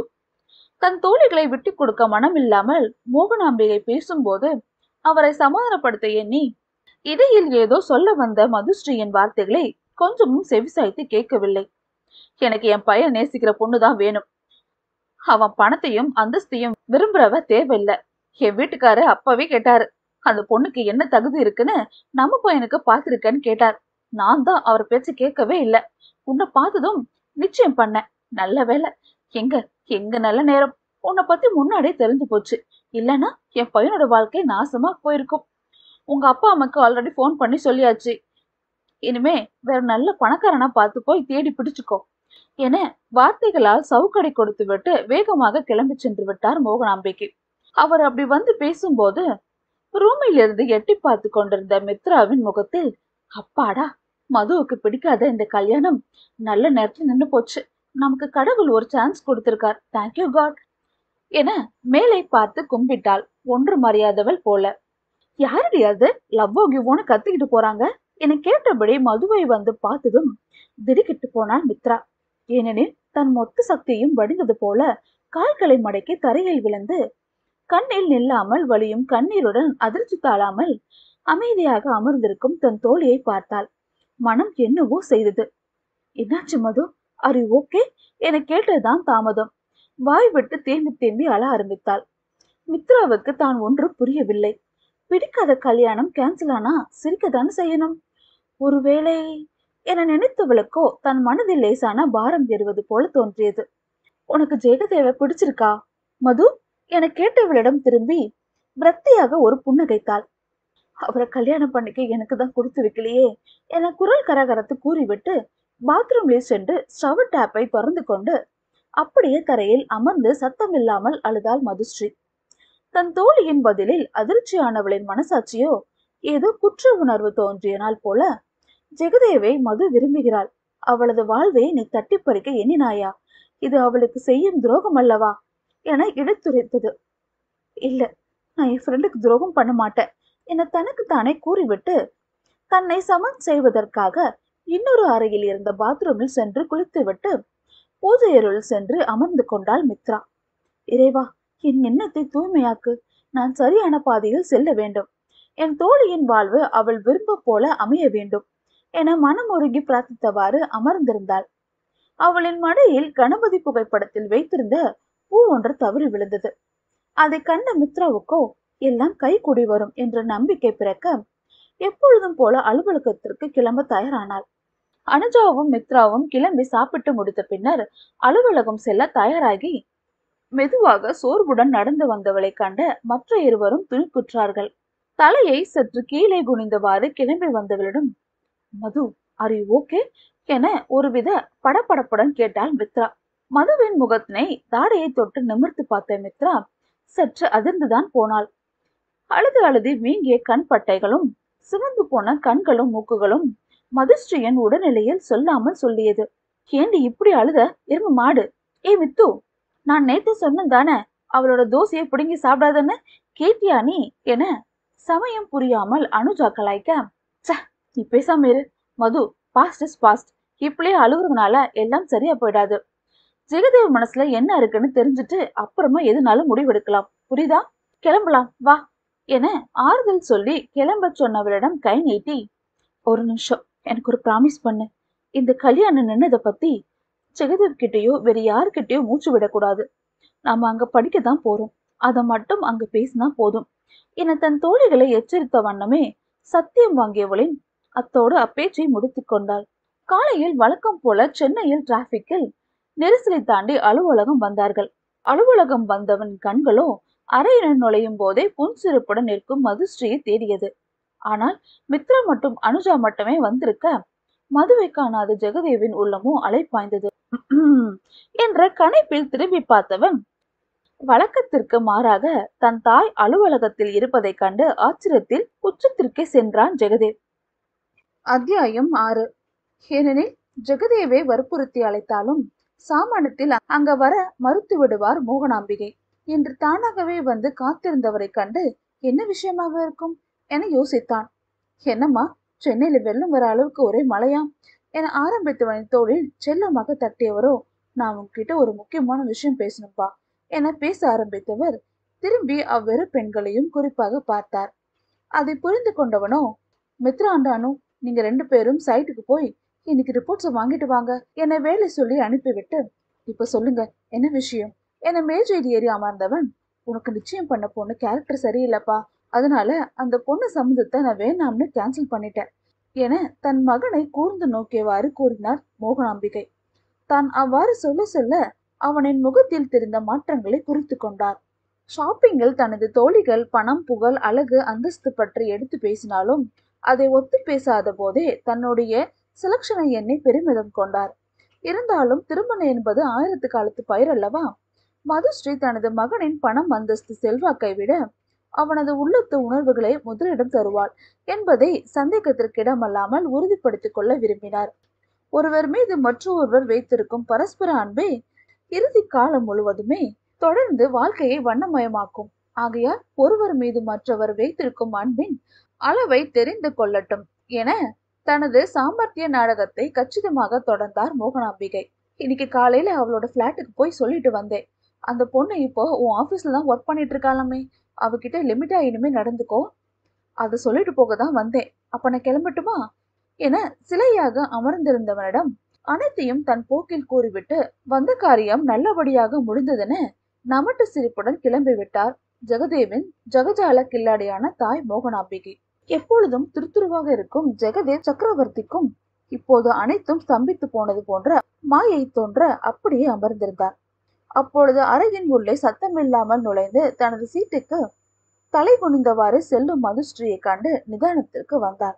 மதுஸ்ரீ தன்னை ஏறெடுத்து பார்க்காத போதே அவளின் மனநிலையை ஓரளவுக்கு புரிந்து கொண்ட ஜெகதேவோ அப்போதைக்கு எதுவும் பேச தோன்றாமல் தொழிற்சாலைக்கு ரவுண்ட்ஸுக்கு கிளம்பி விட்டான். அவ்வறையை விட்டு கிளம்பியதும் தான் நெஞ்சை அழைத்து கொண்டிருந்த மூச்சை சீராக விட முடிந்தது மதுவால். என்னென்ன பேசிவிட்டார், எனக்கு தகுதி இல்லையா, நான் அவ்வளவு மட்டமா என தனக்குள்ளேயே புலம்பியவளோ ஒரு முடிவுக்கு வந்தாள். படிப்பை தவிர வேற எதுவும் தன் மனதில் இருக்கக்கூடாது என்று முடிவை மதுஸ்ரீ எடுத்திருந்தாலும் அதற்கு விதியும் ஒத்துழைக்க வேண்டுமே என்பதை பேதை பெண் அறியாது போனாள். ஜெகதேவ் வருவதற்குள் அத்தனை ரிப்போர்ட்ஸையும் தயார் செய்தவளோ மடமடவென அனைத்தையும் கொண்டு வந்து அவனின் மேஜையில் சரியாக அடுக்கி வைத்துவிட்டு தனது இடத்திற்கு சென்று அமர்ந்து கொண்டாள் மது. தொழிற்சாலை முழுவதும் தனது கவனத்தை திருப்பி சுற்றிவிட்டு உடலும் மனதாலும் சோர்ந்திருந்தவனோ பசியோடு அறையின் கதவை திறந்து கொண்டு உள்ளே நுழைந்தான் ஜெகதேவ். அப்போது தன்னை ஒரு தடவாவது திரும்பி பார்ப்பாளா என மதுவை திரும்பி பார்த்தபோது கண்ணில் உயிர்ப்பில்லாமல் இயந்திரமாய் எங்கும் கண்களையும் கவனத்தையும் ஓட விடாமல் பொம்மை போல வேலை செய்து கொண்டிருந்தாள் மதுஸ்ரீ மிகவும் அயர்ந்த தோற்றத்துடன். மதிய இடைவெளி வந்ததும் மித்ராவும் அனுஜாவும் சாப்பிடுவதற்காக மதுவை அழைத்த போது, நீங்க போய் சாப்பிடுங்க, எனக்கு இன்னும் வேலை இருக்கு என்று சொல்லி அனுப்பி வைத்து விட்டாள். எரிந்து தன் கண்களில் ஈர துணி கொண்டு ஒற்றி எடுத்துக் கொண்டிருந்தாள் மதுஸ்ரீ. மித்ராவும் அனுஜாவும் கிளம்பிய சிறிது நேரத்தில் மதுவின் கேபினுக்கு வந்தான் ஜெகதேவ். என்ன மது, சாப்பிடலையா என கேஷுவலாக கேட்டபடி அவளின் முன் மேஜையில் சாய்ந்தவாறு நின்றிருந்தான். இல்ல sir, monthly GST tax reports ready பண்ணணும், இல்லனா டைமுக்கு ஃபைல் பண்ண முடியாது, இன்னும் 3 days தான் இருக்கு, அதான் நான் முடிச்சுட்டு ரிப்போர்ட்டை சப்மிட் பண்ணிடுறேன் சார், நீங்க போங்க என ஜெகதேவை நிமிர்ந்து கூட பாராமல் சிஸ்டமில் கண் பதித்தவாறு பதில் கூறியவளை மனம் கணக்க பார்த்தான். மது, நான் உன்கிட்ட முக்கியமான விஷயம் பேசணும், அது நாம சாப்பிட்டுக்கிட்டே பேசினா என்ன, கொஞ்சம் பிரேக் விட்டுட்டு வா என சிஸ்டமை ஆஃப் செய்துவிட்டு தன்மையாகவே அழைத்தான். இல்ல, நான் வரல, அதோட நான் உங்ககிட்ட வேலை பார்க்குற சாதாரண எம்ப்ளாய், என்கிட்ட என்ன பேச இருக்கு சார் என முடிந்தவரை தன்னிடமிருந்து விலகி பேசியவளை கூர்ந்து பார்த்தவனும் ஒரு பெருமூச்சுடன் மதுஸ்ரீயின் கையை பிடித்து பார்த்துவிட்டு அதிர்ச்சி அடைந்தான். தொட்டால் சுட்டுவிடும் அளவிற்கு மதுவின் தேகம் நெருப்பாய் குதித்தது. தூரத்தில் அவளது கண்களை பார்த்தபோது சிவந்திருந்ததை கண்டுவிட்டு மிகவும் அழுதிருக்கிறாள். அதனால்தான் கண்கள் சிவந்திருக்கிறது என நினைத்து நொந்திருந்தான். இப்போதோ பயந்தே விட்டான் மதுவின் உடல்நிலையை எண்ணி.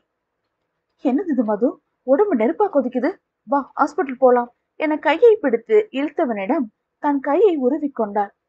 வேணா சார், நான் பாத்துக்கிறேன் என சோர்வுடன் கூறியவாறு மீண்டும் சிஸ்டமை ஆன் செய்ய போனாள். யூ இடியட் என மறுத்து முரண்டு பிடித்தவளை இரு கைகள் கொண்டு தன் இதழ் அருகே இழுத்தான். மதுஸ்ரீ எதிர்பாராத ஒன்று செய்தான். என் கம்பெனில யாரும் நோய்வாய்ப்பட்டு வேலை செய்யறத அவசியம் இல்லை. முரண்டு பிடிச்சா அப்புறம் நான் என்ன செய்வேன்னு எனக்கே தெரியாது, பாத்துக்கோ என வம்படியாக தூக்கி கொண்டு சென்றான். அப்படியே தனது காருக்குள்.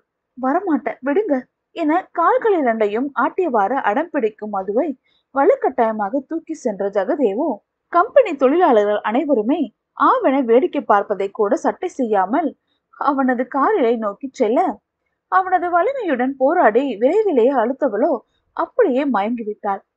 ஹாஸ்பிட்டல் சென்று மதுவை அட்மிட் செய்து தலைமை மருத்துவர் பார்த்து, தேங்க் காட் மிஸ்டர் ஜெகதீப், இன்னும் கொஞ்ச நேரம் டெம்பரேச்சர் ஏறி இருந்தாலும் நிமோனியா வர்றதுக்கு சான்ஸ் இருக்கு. பட் இப்போ நத்திங் டு வரி, 2 டேஸ்க்கு இங்க ரெஸ்ட் எடுக்கணும் அவங்க, அவ்வளவுதான், மற்றபடி ஒன்னும் பயப்பட வேணாம் என ஆறுதல் கூறிவிட்டு சென்று விட்டார். கையில் ட்ரிப்ஸ் ஏற கண் அயர்ந்தவளை பார்த்தபடியே சிறிது நேரம் அமர்ந்திருந்த போது மோகனாம்பிகாவின் அழைப்பு வந்ததை உணர்ந்தும் ஒளியுடன் அவனது மொபைல் சினுங்க அதையே வெறுத்து பார்த்திருந்தான் ஜெகதீப். மொபைலின் ஒளியை விழிப்பு வந்தாலும் கண் திறவாமல் மதுஸ்ரீ படுத்திருப்பதை கவனியாமல் தன் தாய் செய்த வேலையால் இங்கே மது அவஸ்தைப்படுவதை கண்டு கொதித்து போயிருந்தான். தன் தாய்க்கு அழைத்து, மா, நான் பாட்டுக்கு என் வேலை பார்த்துட்டு இருந்தேன், மதுவோட போட்டோ காட்டி மனசுல ஆசையை வளர்த்தீங்க, இப்போ அவளை மறக்க சொல்றீங்க.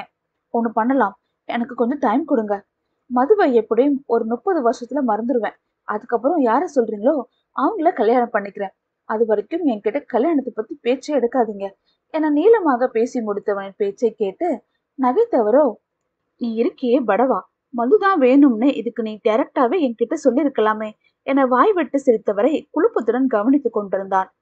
நான் உன் கல்யாணத்துல நிறுத்தலப்பா, அது பாட்டுக்கு ஒரு பக்கம் ஏற்பாடு போயிட்டு தான் இருக்கு. ஏன் என்னவாம், மது உன்கிட்ட வந்து சண்டை போட்டாளா என தன் காரியத்திலே குறியாக இருந்தவரை எண்ணி, ஆத்தாடி, இவங்க கிட்ட இனிமே கேர்ஃபுல்லா இருக்கணும்பா என மனதில் திட்டிக்கொண்டே அறையை விட்டு வெளியே வந்தான்.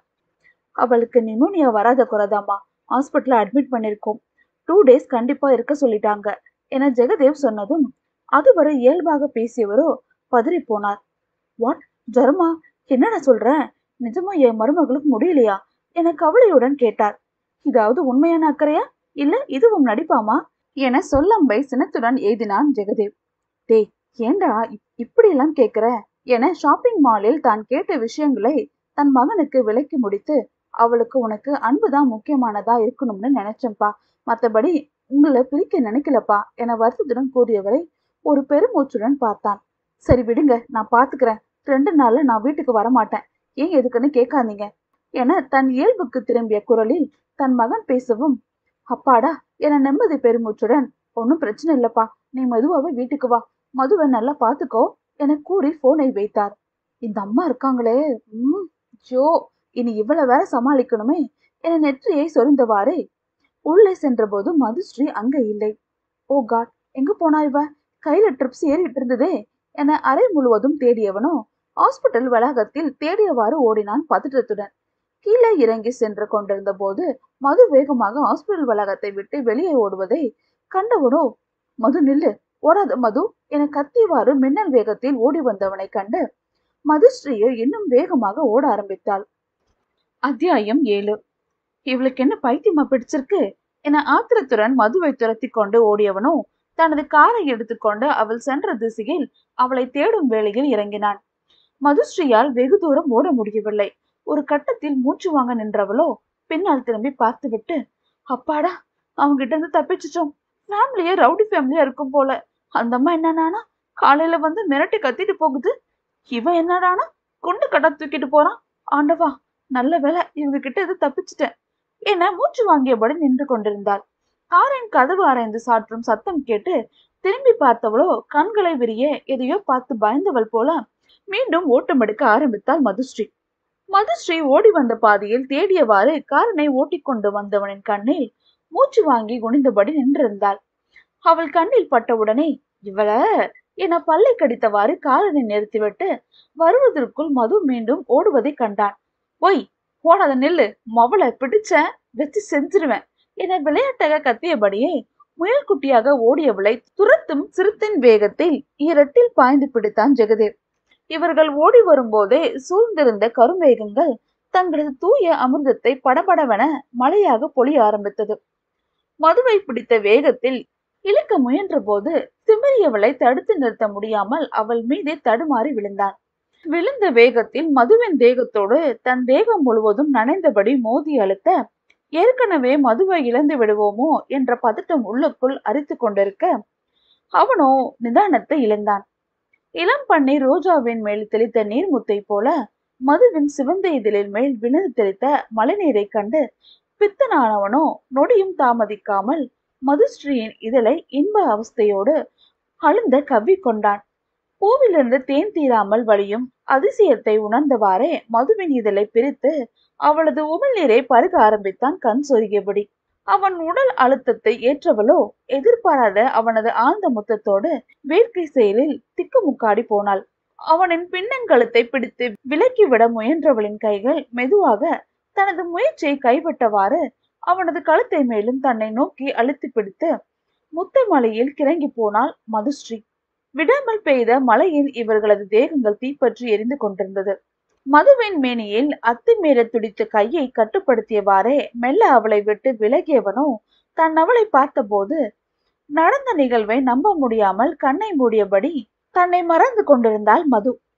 மது என மென்மையாக ஜெகதேவ் அழைத்த போது மெல்ல கண்களை திறந்தவளுக்கு ஒரு நொடி சந்தோஷம் மறைய தான் எந்த நிலையில் இருக்கிறோம் என்று நிதர்சனம் சூழ்நிலை புரிந்தது. அவனை தன்னிலிருந்து தள்ளிவிட்டவாறு எழுந்தாள் வேகமாக. மதுவிடமிருந்து விலங்கி எழுதவனோ மது ஆக்சுவலி என பேச ஆரம்பித்த போது கை நீட்டி தடுத்தவளின் முகம் சட்டென மோகனாம்பிகை மொழிந்த வார்த்தைகளால் ரணத்தினால் சுருங்கியது. ஒருவேளை இவனும் தன்னை பணத்திற்காக மயக்க வந்தவள் என எண்ணி இருந்தால் என நினைத்தவளுக்கோ முகம் மேலும் உணர்ச்சியற்ற போக, சார் இப்ப நடந்ததை வச்சு தயவு செஞ்சு என் கேரக்டர் தப்பா நினைக்காதீங்க என்ன குரல் கம்ம கூறியவளை அள்ளி முத்தாட வேண்டும் என்ற ஆசையை பிரம்ம பிரார்த்தனை பண்ணி அடக்கி கொண்டான். சரி, வண்டியில ஏறு, உன்னை கொண்டு போய் வீட்டுல விட்டுடுறேன் என அமைதியாக கூறியவனை நம்பி காரில் ஏறினாள் மதுஸ்ரீ. காரினில் ஏறி ஓட்ட தொடங்கியதும் ஏதோ குறுஞ்செய்தி டைப் செய்து யாருக்கோ அனுப்பிவிட்டு பின் பின் காரோட்டுவதிலே முழு கவனத்தையும் செலுத்தினான். அவன் நம்மை சமாதானம் செய்வதற்காக ஏதேனும் பேசுவான், அது எப்படி மறுத்து பேசுவது என யோசித்துக் கொண்டிருந்தவளோ வாதாட தயாராக இருந்தவளுக்கு தான் பெருத்த ஏமாற்றம். வரும் வழியில் ஜெகதேவ் வாயை திறக்கவே இல்லை. அடைமழை பொழிந்து கொண்டிருந்தது காரணத்தினால் கார் செல்லும் பாதையை அனுமானிக்க முடியாமல் அமைதியாக வந்தாள் மதுஸ்ரீ. ஓரிடத்தில் கார் வந்து நின்றதும் இறங்கு, இடம் வந்துருச்சு என கூறியவாறு காரிலிருந்து இறங்கியவனை தொடர்ந்து தானும் மெல்ல வெளியே தலையை எட்டி பார்த்தாள். இது என்னுடைய அபார்ட்மெண்ட் அல்லவே, இது என்ன இடம்?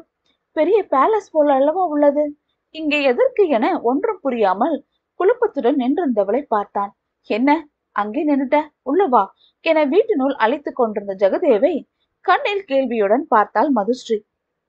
இது யார் வீடு, என்னை ஏன் இங்கே கூட்டிட்டு வந்திருக்கீங்க என கைகளை மார்புக்கு நடுவில் கட்டியபடி தலையை சாய்த்து இதழை கடித்தவாறு கேட்டிருந்தவளின் முடியில் சிந்தாமல் தேங்கி நிற்கும் பனித்துளியாக மழைநீர் நிற்க வில்லன புருவங்களை தூக்கி வளைத்து பார்த்த தன் அருமை காதலின் அருகில் வந்தவனோ, இப்ப நீயா வரலனா நானா உன்னை உள்ள கூட்டிட்டு போக வேண்டியதா வரும், அதுவும் என்னோட ஸ்டைல்ல, எப்படி வசதி என இதழை குறும்புடன் சுழித்தவாறு கேட்டிருந்தான் ஜெகதேவ்.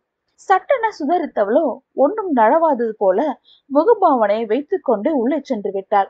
அங்கே ஆளில் சூடான காப்பி மற்றும் பலகாரத்துடனே மோகனாம்பிகை புன்முருளுடன், எப்பா எவ்வளவு நேரம் இப்படி வெயிட் பண்றது, திரும்ப எல்லாத்தையும் சூடு பண்ணி கொண்டு வரணும்னு நினைச்சேன் என சகஜமான குரலில் மெதுவாக பேசியவரை பார்த்ததும் தன்னுடன் காலையில் பேசியவரும் இப்போது தன் முன் பேசியவரும் ஒன்றா என்ற குழப்பத்தில் யோசனையுடன் புருவங்களை சுருக்கியவாறு பார்த்திருந்த மதுஸ்ரீயின் கையில் மாற்றுடைய தரப்பட்டது.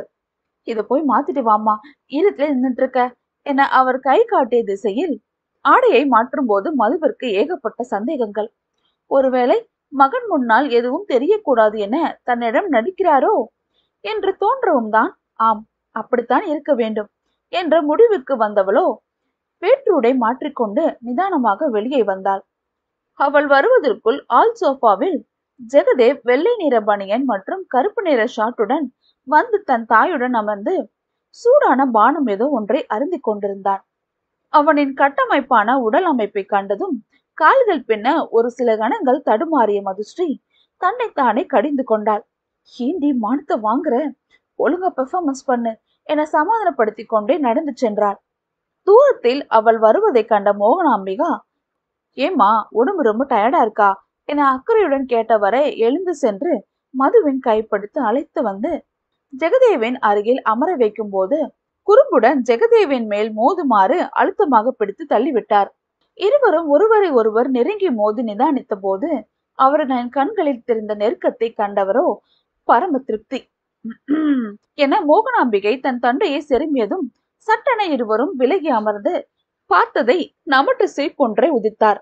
அவர் அவ்வாறு சிரிப்பதை கண்ட மதுவிற்கு தான் முகம் நாணத்தால் சிவந்து போயிற்று. இவர் என்னதான் நினைத்து கொண்டிருக்கிறார் என்று கோபம் பொங்கியல. உங்க மகனை என ஆரம்பித்தவளின் இரு கண்ணங்களையும் பிடித்து வாய் விட்டு சிரித்தவரோ, அம்மாடி மது, நான் பண்ணதெல்லாம் சும்மா ஒரு விளையாட்டுக்கு தான். இந்த கல்யாணத்தை நீ பிடிச்சு பண்றியா இல்ல அம்மா அப்பாவுக்காக ஒத்துக்கிட்டியான்னு விசாரிக்க சொல்லி இதோ உன் பக்கத்துல உட்கார்ந்துருக்கானே குத்து கலாட்டம், அவன் தான் விடாம ஒரே தொல்லை. அதனால தான் சின்னதா ஒரு டெஸ்ட் ஆனா என கலகலப்பாக பேசியவரின் முகம் இறுதியில் வருத்தத்துடன் மாறியது. அதுவே உன் உயிருக்கு ஆபத்தாகும்னு நான் நினைக்கலமா. உங்க கல்யாணத்தை நான் தடுத்திருந்தாலும் ஜெகதேவ் நடத்தாம விட்டுருக்க மாட்டான். ஏன்னா உன்னை அவ்வளவு பிடிச்சிருக்கு அவனுக்கு. எதையும் மனசுல வச்சுக்காத. இந்தா சூடா சுக்கு காப்பி குடி, இதோ இதமா இருக்கும் என பரிவுடன் ஆறுதல் அளித்து அவளுக்கு அருகிலே அமர்ந்து அன்போடு கவனித்தவரை கண்டு கண் கலங்கியது மதுஸ்ரீக்கு. உண்மையில் அவளது மனம் அவளை நிற்க வைத்து கேள்வி கேட்டது. ஏண்டி, நீ இதே ஜெகதேவ் தாடி மீசையோட இருந்தப்போ நீ ஒத்துக்கிட்டியா? இல்லல்ல, ஒரு விஷயம் நான் புரியாம தான் கேக்குறேன். இப்போ அவன் தாடி மீசையோட இருந்தப்போ இந்த டெஸ்ட் வச்சிருந்தாங்கன்னா நீ கண்டிப்பா இந்த அளவுக்கு டிஸ்டர்ப் ஆயிருப்பியா சொல்லு? கடைசியில நீயும் எல்லா பொண்ணுங்க மாதிரி தானே பிஹேவ் பண்ணிட்ட. ச என நாக்கை பிடிங்கிறது போல தன் மனசாட்சி கேள்வி கேட்டதில் மௌனம் சாதித்தவளுக்கு ஏனோ கண்ணை கரித்து கொண்டு வந்தது. மதுஸ்ரீ கலங்குவதை பார்த்தவனோ, ஏய், அம்மா மேல எந்த தப்பும் இல்ல, எல்லாம் ஏன் தப்பு தான். I am sorry, okay, please அழாத, ஆல்ரெடி உனக்கு முடியல என தன்னை விட்டு கொடுக்காமல் சமாதானப்படுத்த முயன்ற தன் மகனை பெருமையுடன் பார்த்தார். என்ன நீ சின்ன பிள்ளை மாதிரி அழுதுட்டு இருக்க? ஆடிட்டர் கோர்ஸுக்கு படிக்கிற பின்ல தைரியமா இருக்க கூடாதா? நீ என்னடானா எதுக்கு போய் இப்படி அழுறியே? அழாதமா என சொல்லி சமாதானம் செய்தும் மதுவின் கண்ணில் நின்ற பாடில்லை. ஏச்சு, அழக்கூடாது. இனி ஒரு தரம் அழுதன் வை, என்ன பண்ணுவான்னு எனக்கே தெரியாது என செல்லமாக அதட்டிவரோ காலா ஜாமுனை எடுத்து மதுவின் வாயில் திணித்து விட்டார். மோகனாம்பிகை இப்படி செய்வாரென எதிர்பாராத மதுவின் விழிகளோ விரிந்து அவரை அதிர்ந்து நோக்கியது. பின் இனிப்பை சுவைத்தவாறே புன்னகைக்க ஆரம்பித்தாள். மதுஸ்ரீ சிரிக்க தொடங்கியதும், இப்ப பார்க்க எவ்வளவு அழகா இருக்கு தெரியுமா என மற்ற இருவரையும் அவளை தொடர்ந்து முறுவலிக்க, பிறகு நேரம் போவதை தெரியாமல் சுவாரஸ்யமாக பேசியவர்களிடம், சார், மழை விடுற மாதிரி இல்ல, மித்துவும் அணுவும் வீட்டுக்கு போயிருக்காங்களான்னு தெரியல என கேட்டவளை கேலி குரலில், அவங்களுக்கு என்ன வீட்டுக்கு வழி தெரியாதா? சின்ன குழந்தைங்களா? இந்நேரம் போயிருப்பாங்க என மோகனாம்பிகை சமாதானப்படுத்தியதில் திருப்தி அடையாதவளாக அவ்வீட்டில் லேண்ட்லைனில் இருந்து டயல் செய்து மித்ராவுக்கு அழைத்த போது மதுவின் யுகம் சரியாக இருக்க மலைக்கு பாய்ந்து வீட்டுக்கு செல்லாமல் அமர்ந்திருப்பதாக கூறினர் தோழிகள் இருவரும். ஜெகதேவிடம் தனது தோழிகளுக்காக உதவி கேட்டவளை கூர்மையாக பார்த்தவாறு, உனக்கு ஃப்ரெண்ட்ஸ்னா அவ்வளவு பிடிக்குமா என கேட்டவனுக்கு பதிலாக, அவங்க வீட்டுல என்ன நம்பித்தான் படிக்க சென்னை அனுப்பியிருக்காங்க, சோ என்ன நம்பினவங்களை கைவிடக்கூடாதுன்னு தான் என தயங்காமல் கூறியவளை கண்டு நெட்டி முறித்தார் மோகனாம்பிகை. பாத்தியா என் மருமகள, நீயும் இருக்கியே, யுஎஸ் ஏர்போர்ட்ல வந்தேன்னா நேரா வீட்டுக்கு போங்க மம்மி, நான் ஈவினிங் வந்து பாக்குறேன்னு சொல்லுவேன். இனிமே டெஸ்ட் கிஸ்ட்னு என்கிட்ட வந்த படவா பிச்சுடுவேன் பிச்சு என மதுஸ்ரீவியின் முன் தன் மகனை கிண்டல் அடித்தவாறு எச்சரிக்கை செய்தவாறு பார்த்தார். அதான் இப்போ உங்களை விட்டு எங்கேயும் போகலமாம், அதுக்கு காரணம் உங்க மருமக தான் என பூடகமாக பேசி தன் தாயிடம் கண்களை சிமிட்டினான் ஜெகதேவ். ஓ, அப்ப நான் மதுவை கல்யாணம் போனா நிச்சயம் பண்றதுக்கு முன்னாடியே உனக்கு தெரியுமா என ஆச்சரியம் கலந்து விசாரணையில் இறங்கினார் மோகனாம்பிகை. அத்தியாயம் 8. ஜெகதேவ் என்ன சொல்ல போகிறான் என்பதை கேட்கும் ஆர்வம் இருந்தாலும் அதை அடக்கி கொண்டவளோ, சார், எனக்கு ஒரு நாள் மட்டும் என் ஃப்ரெண்ட்ஸுக்கு கம்பெனி கார் அரேஞ்ச் பண்ண முடியுமா ப்ளீஸ் என கெஞ்சலாக தனது வேண்டுகோளை வைத்தாள். சாரி, அதெல்லாம் பண்ண முடியாது என படக்கென்று ஜெகதேவ் முகத்தில் அடித்தார் போல கூறவும், சரி ஓகே என கோபத்துடன் எழ போனவளின் கையை பற்றி அமர வைத்த மோகனாம்பிகையோ, டே, என் மருமக சின்ன எழுப்பு தானே கேட்டா என தன் மகனிடம் சீர ஆரம்பித்த போது, மாம், இன்னும் என்ன சார்னு தான் உங்க மருமக கூப்பிடுறா, அவங்க மட்டும் டிஸ்டன்ஸ் மெயின்டைன் பண்ணலாம், நான் பண்ணா மட்டும் தப்பா என மோகனமாய் சிரித்தபடி கேட்க, தன்னை விளையாட்டாகத்தான் சீண்டி பார்க்கிறான் என்றதும் இயல்பு நிலைக்கு வந்தாள் மதுஸ்ரீ. தன் மகன் சொல்வதும் சரிதானே. தனது மருமகளை பார்த்த மோகனாம்பிகாவிற்கு பதிலளிக்க முடியாமல் திணறியபடி மெல்ல தலையை குனிந்து கொண்டாள் மது. இவை அனைத்தையுமே பார்த்துவிட்டு சிறிதாக முறுவலித்து கொண்டே, நீங்க சொல்றதுக்கு முன்னாடியே நான் அரேஞ்ச் பண்ணிட்டேமா, சோ டோன்ட் வரி என கூறிவிட்டு தனது அறையை நோக்கி மேலே படியேற ஆரம்பித்தான். மதுவிடம் ஏதோ சொல்ல முயன்றவரின் கையிலிருந்து மொபைல் சினுங்கியது. யாரென்று எடுத்து பார்க்க மோகனாம்பிகை முகம் மலர ஆரம்பித்தது. அவர்தான் மது, இதோ வந்துடுறேன். ஹலோ, சொல்லுங்கங்க என பேசிக்கொண்டே எழுந்து உள்ளே நடந்து சென்று விட்டார். தனியாக இருப்பது என்னவோ போல இருக்க அங்கிருந்து எழ முயன்ற போது ஜெகதேவின் மொபைல் அழகாக இசைந்து மதுவின் கவனத்தை ஈர்த்தது. ஓ, போனை விட்டுட்டு போயிட்டாரா என அவனின் மொபைலை எடுத்தபடி கூறியவள் அவன் சென்ற திசையில் படியேற ஆரம்பித்தாள். அத்தனை பெரிய வீட்டில் எந்த அறையில் இருப்பான் என்பதுதான் எளிதில் பிடிபடவில்லை. ஜெகதேவின் மொபைல் மீண்டும் சினுங்க 3 அறைகள் நடுவே இருந்த அறையில் கதவு மட்டும் பாதி திறக்கப்பட்டிருந்தது. இந்த ரூமா தான் இருக்கும் என எண்ணிக்கொண்டே கதவை மேல தட்டிவிட்டு சிறிது நேரம் காத்திருந்தவளோ பின் பொறுமை இல்லாமல் மெதுவாக உள்ளே எட்டி பார்த்தாள். அது ஒரு பெரிய அறை என அவள் நினைத்தது முற்றிலும் தவறு என்று எண்ணும்படியாக இருந்தது அவ்விடம். மிக பெரிய ஹால் ஹோம் தியேட்டருடன் அமைந்திருக்க அவ்விடத்தில் வலது பக்க அறை ஒன்றும் இடது பக்க அறை ஒன்றும் இருந்தது. இதில் எந்த அறையில் ஜெகதேவ் உள்ளான் என புரியாமல் விழித்தவளோ ஒரு பெருமூச்சொன்றை எடுத்து விட்டபடி முதலில் சென்றது இடது பக்க அறைக்கே. ஆனால் அவள் அங்கு செல்லாமலே இருந்திருக்கலாம் என எண்ணும் அளவுக்கு அதிர்ச்சி காத்திருந்தது மதுஸ்ரீக்கு. கதவை திறந்து உள்ளே மது வருவதற்கும் வெற்றி மார்புடன் அப்போதுதான் குளித்துவிட்டு வந்ததற்கான அடையாளமாக மார்பில் வழிந்தோடிய நீர்த்துளிகளும் ஃப்ரெஷ்ஷான ஷாம்பு வாசமும் பறைசாற்ற இடுப்பில் துண்டுடன் மாத்திரம் பாத்ரூமிலிருந்து வெளியே வந்தான். தனது மாய்மிழிகளை மருள விரித்து அதிர்ச்சியில் உறைந்து போனாள் மதுஸ்ரீ. அவளது விழிகள் அணு அணுவாக தன் மணாளனை அளவெடுத்தது ரசனையுடன். அலையலையான கேசம் ஈரத்துளிகளில் அங்கொன்றும் இங்கொன்றும் கலைந்திருந்ததில் தன் இணையை ஆவலுடன் ரசித்துக் கொண்டிருந்தது அவளின் கூர்விழிகள். அவனின் தீட்சண்யமான விழிகளில் இருந்து தாபத்தை சுமந்தபடி மேற்கொண்டு வழிந்தோடியது. திண்ணென்ற மார்பில் முளைத்திருந்த ரோமங்களில் வந்து ஐக்கியமாக தன்னை மொத்தமாக கொள்ளையடித்து செல்லும் அவனது முறுக்கேறிய உடல்வாகில் அசந்து போய் நின்றாள். மேற்கொண்டு அவனை பார்க்க ஞானம் வந்து தடுத்தது. இங்கே அவளை பார்த்த அதிர்ச்சியில் கண்ணீர் திரிந்தாலும் உடனே சுதாரித்து அவளை நோக்கி விஷமமாக சிரித்தபடி எட்டு வைத்து நடந்து வந்தான் ஜெகதேவ். தனது நாசியில் அதீதமாக சுரந்த எச்சிலை மெல்ல விழுங்கியவாறு திரும்பி வெளியே செல்ல கதவறைக்கு செல்ல எத்தனைத்தவளின் கையை பிடித்து, ஹேய், இவ்வளவு தூரம் மாமாவை தேடி வந்துட்டு எதுக்கு பாதியிலே ஓடுறீங்க மேடம் என தன்னை நோக்கி இழுத்தவனின் கைகள் மதுவின் இடையை சுற்றி வளைத்தது. அது வந்து உங்க போனை கொடுத்துட்டு போகதான் வந்தேன் சார், பிளீஸ் என்னை விட்டுடுங்க என திக்கி திணறி கூறியவளை குறும்புடன் சிரித்தான். கரிவிழிகளை வட்டமாக சுழற்றி, நீ எப்போ என்ன சார்னு கூப்பிடுறது விடுறியோ அப்பதான் உன்னை விடுவேன் என வாகாக அணைத்து இறுகி நெற்றியில் நெற்றி மோதியவனின் முதுகில் தன்னை மறந்து கரங்களை பதித்தாள் மது.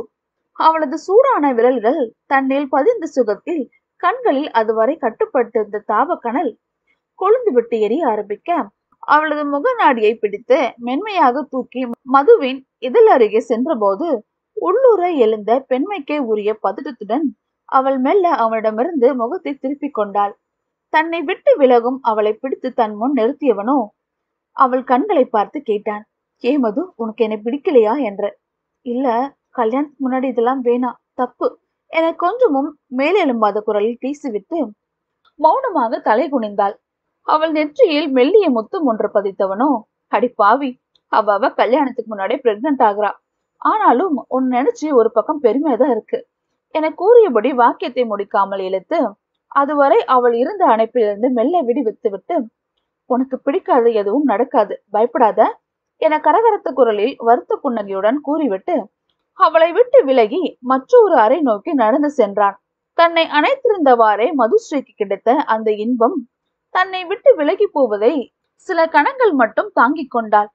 ஜிகா, பிளீஸ் என்னை விட்டுட்டு போகாதீங்க என கூறியவாறே அவனை பின்தொடர்ந்து அவ்விடத்தில் மற்றொரு அறைக்குள் நுழைந்தாள். வேகமாக அறையில் கதவை திறந்து கொண்டே உள்ள வந்தவளது கண்ணில் ஜெகதேவ் சக்கரவர்த்தி எங்கு தேடியும் கிடைக்கவில்லை. ஆனால் அங்கே ஆள் உயரத்தில் சுவற்றில் மாட்டியிருந்த அந்த அழகான வண்ணமயமான ஆல்பத்தில் தன்னை மறந்து கண்கள் பதித்திருந்தாள். அதிர்ச்சியின் உச்சரிக்கே சென்றவாறு அதை பார்த்திருந்தாள் மதுஸ்ரீ. அது அன்று மணப்பாறை ரயில்வே ஸ்டேஷனில் மது போதையில் ஜெகதேவின் இடுப்பில் ஏறி அமர்ந்தவாறு அவனின் கழுத்தை இறுகி பிடித்து சிரித்தபடி இருந்த புகைப்படம். மதுவிடம் இருந்த அந்த நெருக்கத்தை வாழ்நாள் முழுவதும் கண்டு அனுபவிக்கும் வகையில் அவளுக்கு தெரியாமல் தனது மொபைலின் கேமரா ஸ்டிக்கில் உதவியுடன் புகைப்படம் எடுத்திருந்தான் ஜெகதேவ். இதில் தன் மனசாட்சி கேட்ட கேள்விக்கு சரியான பதில் இருக்கவே தான் உடல் அழகை மட்டும் பார்த்து விரும்புகிறவர் அல்ல என்பது நிரூபணமானது.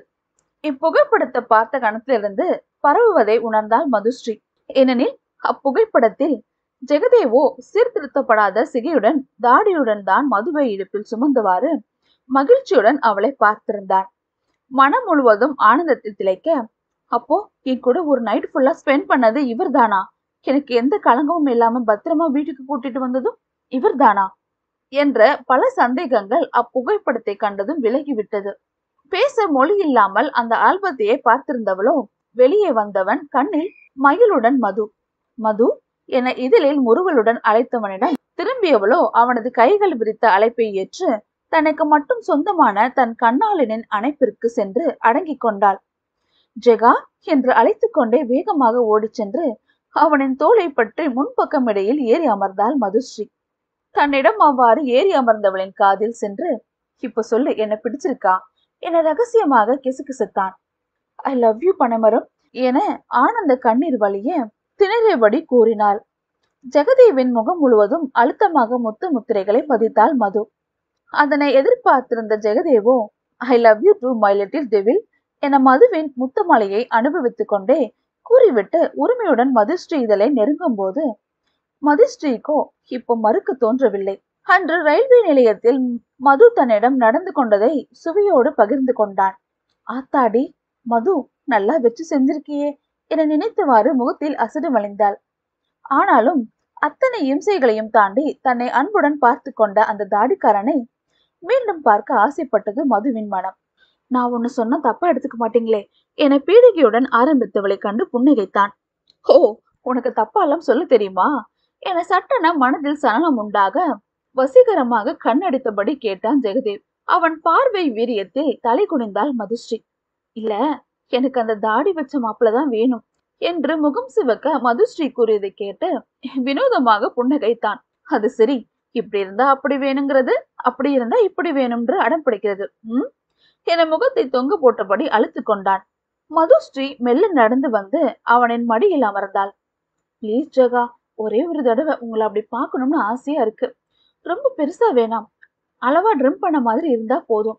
நீங்க நிஜமாவே அவ்வளவு இளமையா இருந்தீங்க, பிளீஸ் பா என பிள்ளை மொழியில் கெஞ்சுபவளின் முகத்தை பார்த்து முடியாது என்ற சொல்ல இயலவில்லை அவனுக்கு.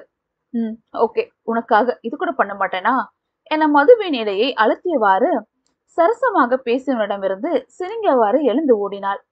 ஹொய், பாத்தியா, காரியம் முடிஞ்ச உடனே ஓடுற பாரு உன்ன என மதுவை விரட்டி கொண்டே பின்னாலே ஓடினான் ஜெகதேவ். அதன் பின் எல்லாம் சுமூகமாக சென்றாலும் அடுத்து வந்த நாட்களில் மதுவிற்கு பெரும் அதிர்ச்சி காத்திருந்தது. அத்தியாயம் 9. அன்றைய நாளுக்கு பிறகு அனைத்து மனஸ்தாபங்களும் முடிவுக்கு வந்து விட்டது என்று நினைத்து கொண்டு தன் மணாளனை பார்க்கும் ஆர்வத்துடன் மறுநாள் காலையில் அலுவலகத்திற்கு கிளம்பி சென்றாள் மதுஸ்ரீ. ஆனால் அங்கு சென்று பார்த்தபோது அன்றைய நாள் முழுவதும் ஜெகதேவோ அலுவலகம் வரவே இல்லை. மொபைலில் தொடர்பு கொள்ள நினைத்தாலும் மதுஸ்ரீயின் அழைப்பை அவன் ஏற்கவில்லை. மாலை வரை காத்திருந்து அழுத்தவளோ சரியாக கிளம்பும் நேரத்தில் ஜெகதேவ் மொபைலில் அழைத்தான். அவளுடன் எடுத்து பேசும்போதே, sorry my dear sweet devil, ஒரு முக்கியமான விஷயமா லண்டன் வந்திருக்கேன்டா. அதை முடிச்சுட்டு வர்றதுக்கு நாள் ஆகும். ஸோ நீ கல்யாண பொண்ணா சமத்தா ரெஸ்ட் எடு. உனக்கு 1 மந்த்துக்கு லீவ் செக்ஷன் பண்ணிருக்கேன். ஓகே, பாய் பாய் பாய். நான் அப்புறமா பேசுறேன். லவ் யூ மது என வேக வேகமாக பேசிவிட்டு போனை வைத்து விட்டான் ஜெகதேவ். என்ன, ஒரு மாத விடுமுறையா? 1 மந்த் லீவ்ல வீட்ல என்ன பண்றது? போர் அடிக்குமே. எதுக்கு திடீர்னு இப்படி ஒரு விலகணும் என ஒரு மனம் ஏக்கத்துடன் கேள்வி கேட்க, ஏய் லூசு, நீயே கண்ணுல பாக்குறல்ல, அவன் என்ன சும்மாவா இருக்கான்? எவ்வளவு பேரு அவனை நம்பி இருக்காங்க. இது அவனோட வேலைமா? அவன் சொன்ன மாதிரி கல்யாண பொண்ணா லட்சணமா வீட்டுல ரெஸ்ட் எடு. சமையல் கத்துக்கோ, இன்னும் என்னென்னவோ வேலையெல்லாம் இருக்கே, அதெல்லாம் போய் பாரு என இன்னொரு மனம் அவளை சமாதானம் செய்தது. வேலை முடிந்து மூவரும் வீடு திரும்பிய போது வெகு நாட்கள் கழித்து தனது தாய் தந்தை இருவருமே ஒன்றாக தன்னுடைய பிளாட்டுக்கு முன் நின்றிருப்பதைக் கண்டு அளவில்லா மகிழ்ச்சி அடைந்தாள் மதுஸ்ரீ.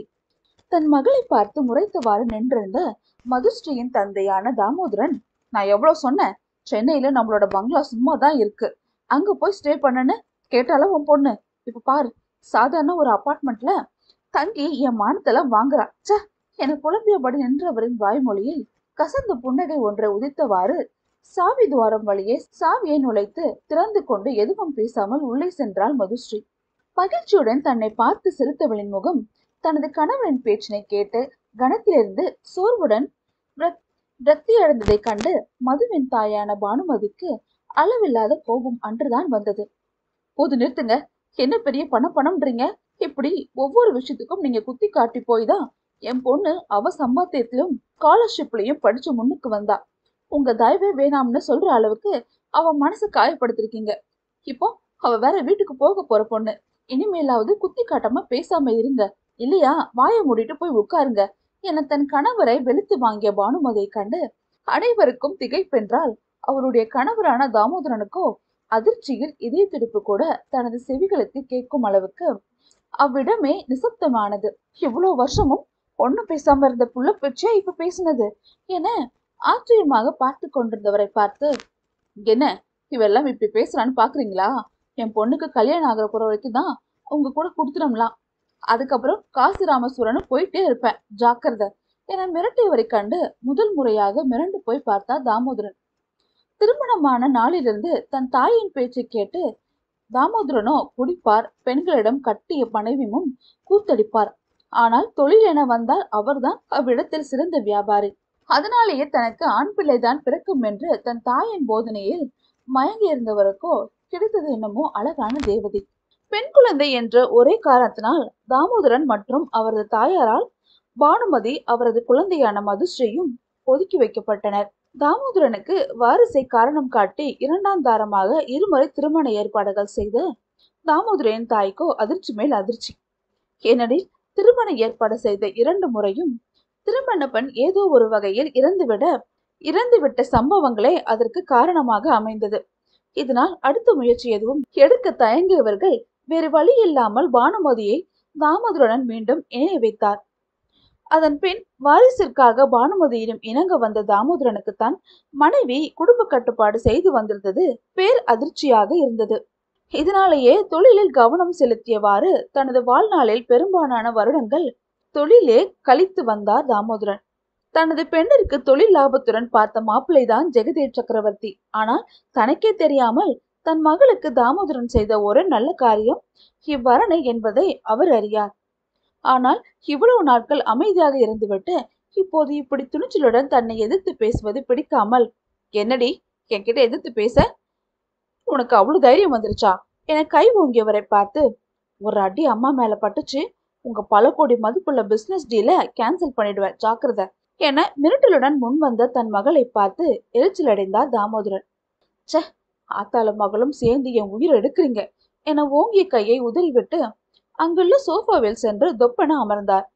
பின் எதுவுமே நடவாது போல, வாமா என்ன திடீர்னு விஜயம், என்ன விஷயம் என தன் தாயை கையை பற்றி இழுத்து அவ்வளவு நேரம் பேந்தை விழித்தபடி நின்றிருந்த தன் தோழிகளின் கையை தட்டி சுதாரிக்க வைத்து தன்னோடு கிச்சனுக்கு அழைத்து சென்றாள். என்னம்மா சாப்பிடுற? ஜூஸ், காபி என விருந்தோமல் செய்தவளின் கன்னத்தை பிடித்து ஆட்டியவரோ, எந்த மோளே உனக்கு அது கூட போட தெரியாதுன்னு எனக்கு நல்லாவே தெரியும். அதனால சொல்லி கொடுக்கத்தான் உன்னை கூட்டிட்டு போக வந்திருக்கோம் என முறுவலுடன் கூறியவரை பார்த்து முகம் சுளித்தாள் மது. ஓமா, இப்ப என்ன அவசரம்? மெதுவா கத்துக்கலாமா என்று கூறியபடி நழுவ பார்த்தவளின் காதை பிடித்து செல்லமாக ஆட்டியவரோ, இப்ப கத்துக்காம வேற எப்ப கத்துக்க போவீங்களா? உன் மாமியார் வீட்டுக்கு போய் மாப்பிள்ளைய வச்சு டெஸ்ட் பண்ண போறியா? அங்க போய் என் மானத்தை வாங்குற பிளான் இருக்கா? அதெல்லாம் இப்பவே குழி தோண்டி புதைச்சிரு. அது மட்டும் இல்லாம உனக்கு ட்ரெஸ் எல்லாம் வேற எடுக்கணும். சோ நிறைய வேலை இருக்குடா அம்மா சொல்றதுக்கு என பேச இழுத்தவரின் வாக்கியத்தை மறுபேச்சு பேசக்கூடாது அதானே என கூறி சிரித்தவளின் தலையை ஆதுரமாக தடவி கொடுத்தார். இன்னும் 1 மாசத்துக்கு தான் நீ என் பொண்ணு, அதுக்கப்புறம் என வாக்கியத்தை முடிக்காமல் நாத்தழுத்தலுக்கு கண் கலங்கியவரின் தோளில் கை போட்டு, இப்ப என்ன, நான் உங்க கூட இருக்கணும் அவ்வளவுதானே, அதுக்கு போய் கண்ணு வேர்க்கலாமா? மை ஸ்வீட் மம்மி எப்பவும் சிரிச்சுக்கிட்டே தான் இருக்கணும், புரிஞ்சுதா என சூழ்நிலையை சரி செய்த வண்ணம் மதுஸ்ரீ பேச முடிக்க, ஆண்டி இன்னைக்கு ஒரு நாள் இங்க இருந்துட்டு போங்களேன் என பரிதாபமாக பார்த்தபடி மித்ராவும் அனுஜாவும் கேட்கவும், இல்லம்மா ரிட்டர்ன் டிக்கெட் போட்டு தாண்டா கிளம்பி வந்தோம். இவளை அவ மாமியார் வீட்டுக்கு கிளம்புனதுக்கு அப்புறம் எனக்கு என்ன வேலை இருக்கு சொல்லுங்க, அப்பப்போ நான் வந்து உங்களோட ஸ்டே பண்றேன் போதுமா என்று இருவரின் கைகளையும் பிடித்து சமாதானப்படுத்தினார். இது அநியாயம், அக்கிரமம். நான் இருக்கிறப்பெல்லாம் வர முடியாதுன்னு சொல்லிட்டு இப்ப இவங்க கூட ஸ்டே பண்றதெல்லாம் ஓவர்மா என விளையாட்டாக கொந்தளித்தவளின் தலையில் தட்டி கேலியாக சிரித்துக் கொண்டிருந்தார்கள். இட்ஸ் கெட்டிங் லேட் என குரல் கொடுத்தவாறு தாமோதரன் தனது மொபைலை பார்த்து கொண்டிருந்தார். எப்படித்தான் இந்த மனுஷனோட இவ்வளவு நாள் குப்பை கொட்டினியமா, முடியல சாமி என சலித்து கொண்ட தனது தாய் மற்றும் தோழிகளை அறைக்குள் அழைத்து சென்றார் மதுஸ்ரீ. மித்ரா அனைவருக்கும் காப்பி போட்டு கொண்டு வந்து விருந்தோம்ப ஒருவித பயத்துடன் தாமோதரன் சென்று அங்கிள் என மெல்ல அழைத்தவாறு காப்பியை நீட்டினாள். பயங்கர பசியில் இருந்தவரோ சுய கௌரவம் தடுத்ததினால் யாரிடமும் எதுவும் கேட்காமல் இருந்தார். வீட்டு சாப்பாடு மட்டுமே சாப்பிட்டு பழகி இருந்தவரோ அப்போது ஸ்நாக்ஸுடன் காப்பியை கொண்டு வந்து நின்ற மித்ராவிடம் முகம் சுளிக்காமல் அப்படியே அந்த தட்டை வாங்கி கொண்டார். உள்ளிருந்து ஒருவித நமட்டு சிரிப்புடன் ஒளிந்திருந்த பார்த்திருந்தவர்களோ அப்படியே சிரித்துக்கொண்டே மெத்தையில் வந்து அமர்ந்து கொண்டார்கள். இவராவது உங்களை காசி ராமேஸ்வரன் அனுப்புறதாவது, மனுஷன் நீங்க இல்லன்னா அழுவாருமா, எப்படி இருந்த மனுஷனை இப்படி மாத்திட்டீங்களே, நீ இப்படி சத்தம் போட்டும் வீட்டுல ஒரு பொருள் உடையாம இருக்குமா, அதை நினைச்சா ஆச்சரியமா இருக்கு என தனது ஆடைகளை மடித்து பொட்டிக்குள் வைத்துக் கொண்டே கூறியவளை பார்த்து அர்த்தமுள்ள சிரிப்பொன்று சிரித்தார் பானுமதி. தன் தாயின் புன்னகையை பார்த்த மதுவோ, என்னம்மா அப்படி சிரிக்கிற என புரியாமல் கேட்டவளிடம், இன்னும் 1 மாசத்துல உனக்கு கல்யாணமாக போகுது, அப்புறம் தெரியும் இதெல்லாம் என பூனகமாக பேசியவரின் வார்த்தைகள் எல்லாம் ஜெகதேவின் மோகன சிரிப்பும் அவனது நெருக்கமும் நினைவூட்ட தன்னை மீறி முகம் சிவந்தாள் மதுஸ்ரீ. முதலாக தன் மகளின் வெட்க புன்னகை கண்டவருக்கு மதுவின் முகத்தில் கல்யாண கலை வந்து விட்டதை கண்கூடாக ரசித்தார். தன் கைகள் கொண்டு நெட்டி முறித்தார் பானுமதி கண்ணில் கண்ணீருடன். சரியாக அதே நேரம் மெத்தையில் இருந்த மதுஸ்ரீயின் மொபைல் திரையில் ஜெகதேவின் பிம்பம் வந்து அழைப்புடன் ஒலிக்க அதை திரும்பி பார்த்து அனைவரின் முகமும் குறும்பும் நமட்டு சிரிப்பும் அடங்கி புன்னகை தாண்டவமாடியது. ஏய் என அனைவரும் குதூகல குரலில் ஒரு சேர கத்தவும் தன் கையில் இருந்த டவலில் முகத்தை மூடியவாறு அவர்களிடம் வந்து தப்பித்து பாத்ரூம்குள் ஓடி சென்றாள் மதுஸ்ரீ. அத்தியாயம் 10. பட்டு ஜிப்பா வேஷ்டி அணிந்தபடி ஜெகதேவின் தந்தை விஸ்வநாதனும் அழகான வயலட் நிறத்தில் பரந்த தங்க நிற பார்டர் சமுத்திரிகா பட்டில் வெண்மை நிற வைர நகைகளால் ஜொலித்த மோகனாம்பிகாவும் அவர்களது பிரம்மாண்டமான வீட்டின் வாயிலில் கலவர முகத்துடன் நின்றிருந்தனர். வாயிலில் கேரள வாத்தியங்கள் முழங்கிக் கொண்டிருக்க வீட்டினுள்ளே ஒரு புறம் திருமண மாங்கல்ய வாத்தியங்கள் மிதமான ஒளியுடன் மேலத்தாளங்களுடன் முழங்கிக் கொண்டிருந்தது. இருவரும் மாற்றி மாற்றி அன்றைய தினத்தின் கதாநாயகனை மொபைலில் அழைத்து கொண்டிருந்தனர். உன் மகனுக்கு உண்மையில இந்த கல்யாணம் இன்ட்ரெஸ்ட் இருக்கா இல்லையா, முன்னாடியே சொல்லி தொலைக்க வேண்டியதானே, கடைசி நேரத்துல ஏன் நம்ம கழுத்த இருக்கிறான் என ஆவேசமாக கத்த ஆரம்பித்தார். ஒரு விரல் கொண்டு இதழில் மேல் விரல் வைத்தவரோ, பிளீஸ் பிளீஸ்ங்க சத்தம் போடாதீங்க பிளீஸ் என ருத்ர தாண்டவம் ஆடும் தன் கணவரை அமைதிப்படுத்த முயன்றார் மோகனாம்பிகை. அப்பொழுது மோகனாம்பிகாவின் மொபைலுக்கு தன் மகனிடமிருந்து கால் வரவே வேக வேகமாக அதை அட்டன் செய்தவரோ, டே கண்ணா எங்கடா இருக்க, கரெக்டா தாலி கட்டுற நேரத்துக்கு வந்துடுவேன்னு நீ சொன்ன போலாம், நான் ஏதோ நீ விளையாடுறேன்னு நினைச்சேன்டா, ஆனா முகூர்த்த நேரம் நெருங்கிட்டு இருக்கு, இன்னும் நீ வர காணோம். ஏண்டா, என்ன நினைச்சிட்டு இருக்க என படபடவென பொரிய ஆரம்பித்தார். தனது தாயின் பதட்ட மொழிகளை பார்த்து இதழில் புன்முறுவலுடன், ஹலோ ஹலோ அம்மா, கொஞ்சம் வாசல பாருங்க, நான் வந்துட்டேன், இங்கதான் இருக்கேன் என கூறியபடி காரின் கதவை திறந்து கொண்டு ஜெகதேவ் பட்டு வேஷ்டி மற்றும் பட்டு சட்டையுடன் கம்பீரமாக நடந்து வந்து கொண்டிருந்தான். அங்கே சரவடி கொளுத்தப்பட்டு வெடி வெடிக்க ஆரம்பித்ததில் தன் மகனை காண முடியாமல் அவ்விடமே புகை மண்டலமாக மாறி போனது. வெடி முழுவதும் வெடித்து முடித்ததும் அவ்விடத்திலிருந்து அந்த புகை மறையும் முன் அதிலிருந்து முளைத்து முந்திக்கொண்டு புன்மருவலுடன் தன் தாயின் முன் வந்து நின்றான் ஜெகதேவ். அவனை பார்த்த மோகனாம்பிகாவும் விஸ்வநாதனும் ஒரு கணத்தில் தங்கள் முகத்தில் இருந்த புன்னகை அனைத்தும் வடிந்தது போல நின்று விட்டனர். ஆட்ட பாவி, கல்யாண நாளாவதுமா இப்படியாட வருவ? சரி சரி, அங்க ஐயர் காலில் விழாத குறையா நிப்பாட்டி வச்சிருக்க. அங்க இங்க எஸ்கேப் ஆகிறத முன்னாடியே நல்ல நேரத்துக்கு கூட்டிட்டு வாடி. சப்பா, இவனெல்லாம் வச்சுக்கிட்டு என தலையில் அடித்தபடி வீட்டினுள் சென்று விட்டார் விஸ்வநாதன்.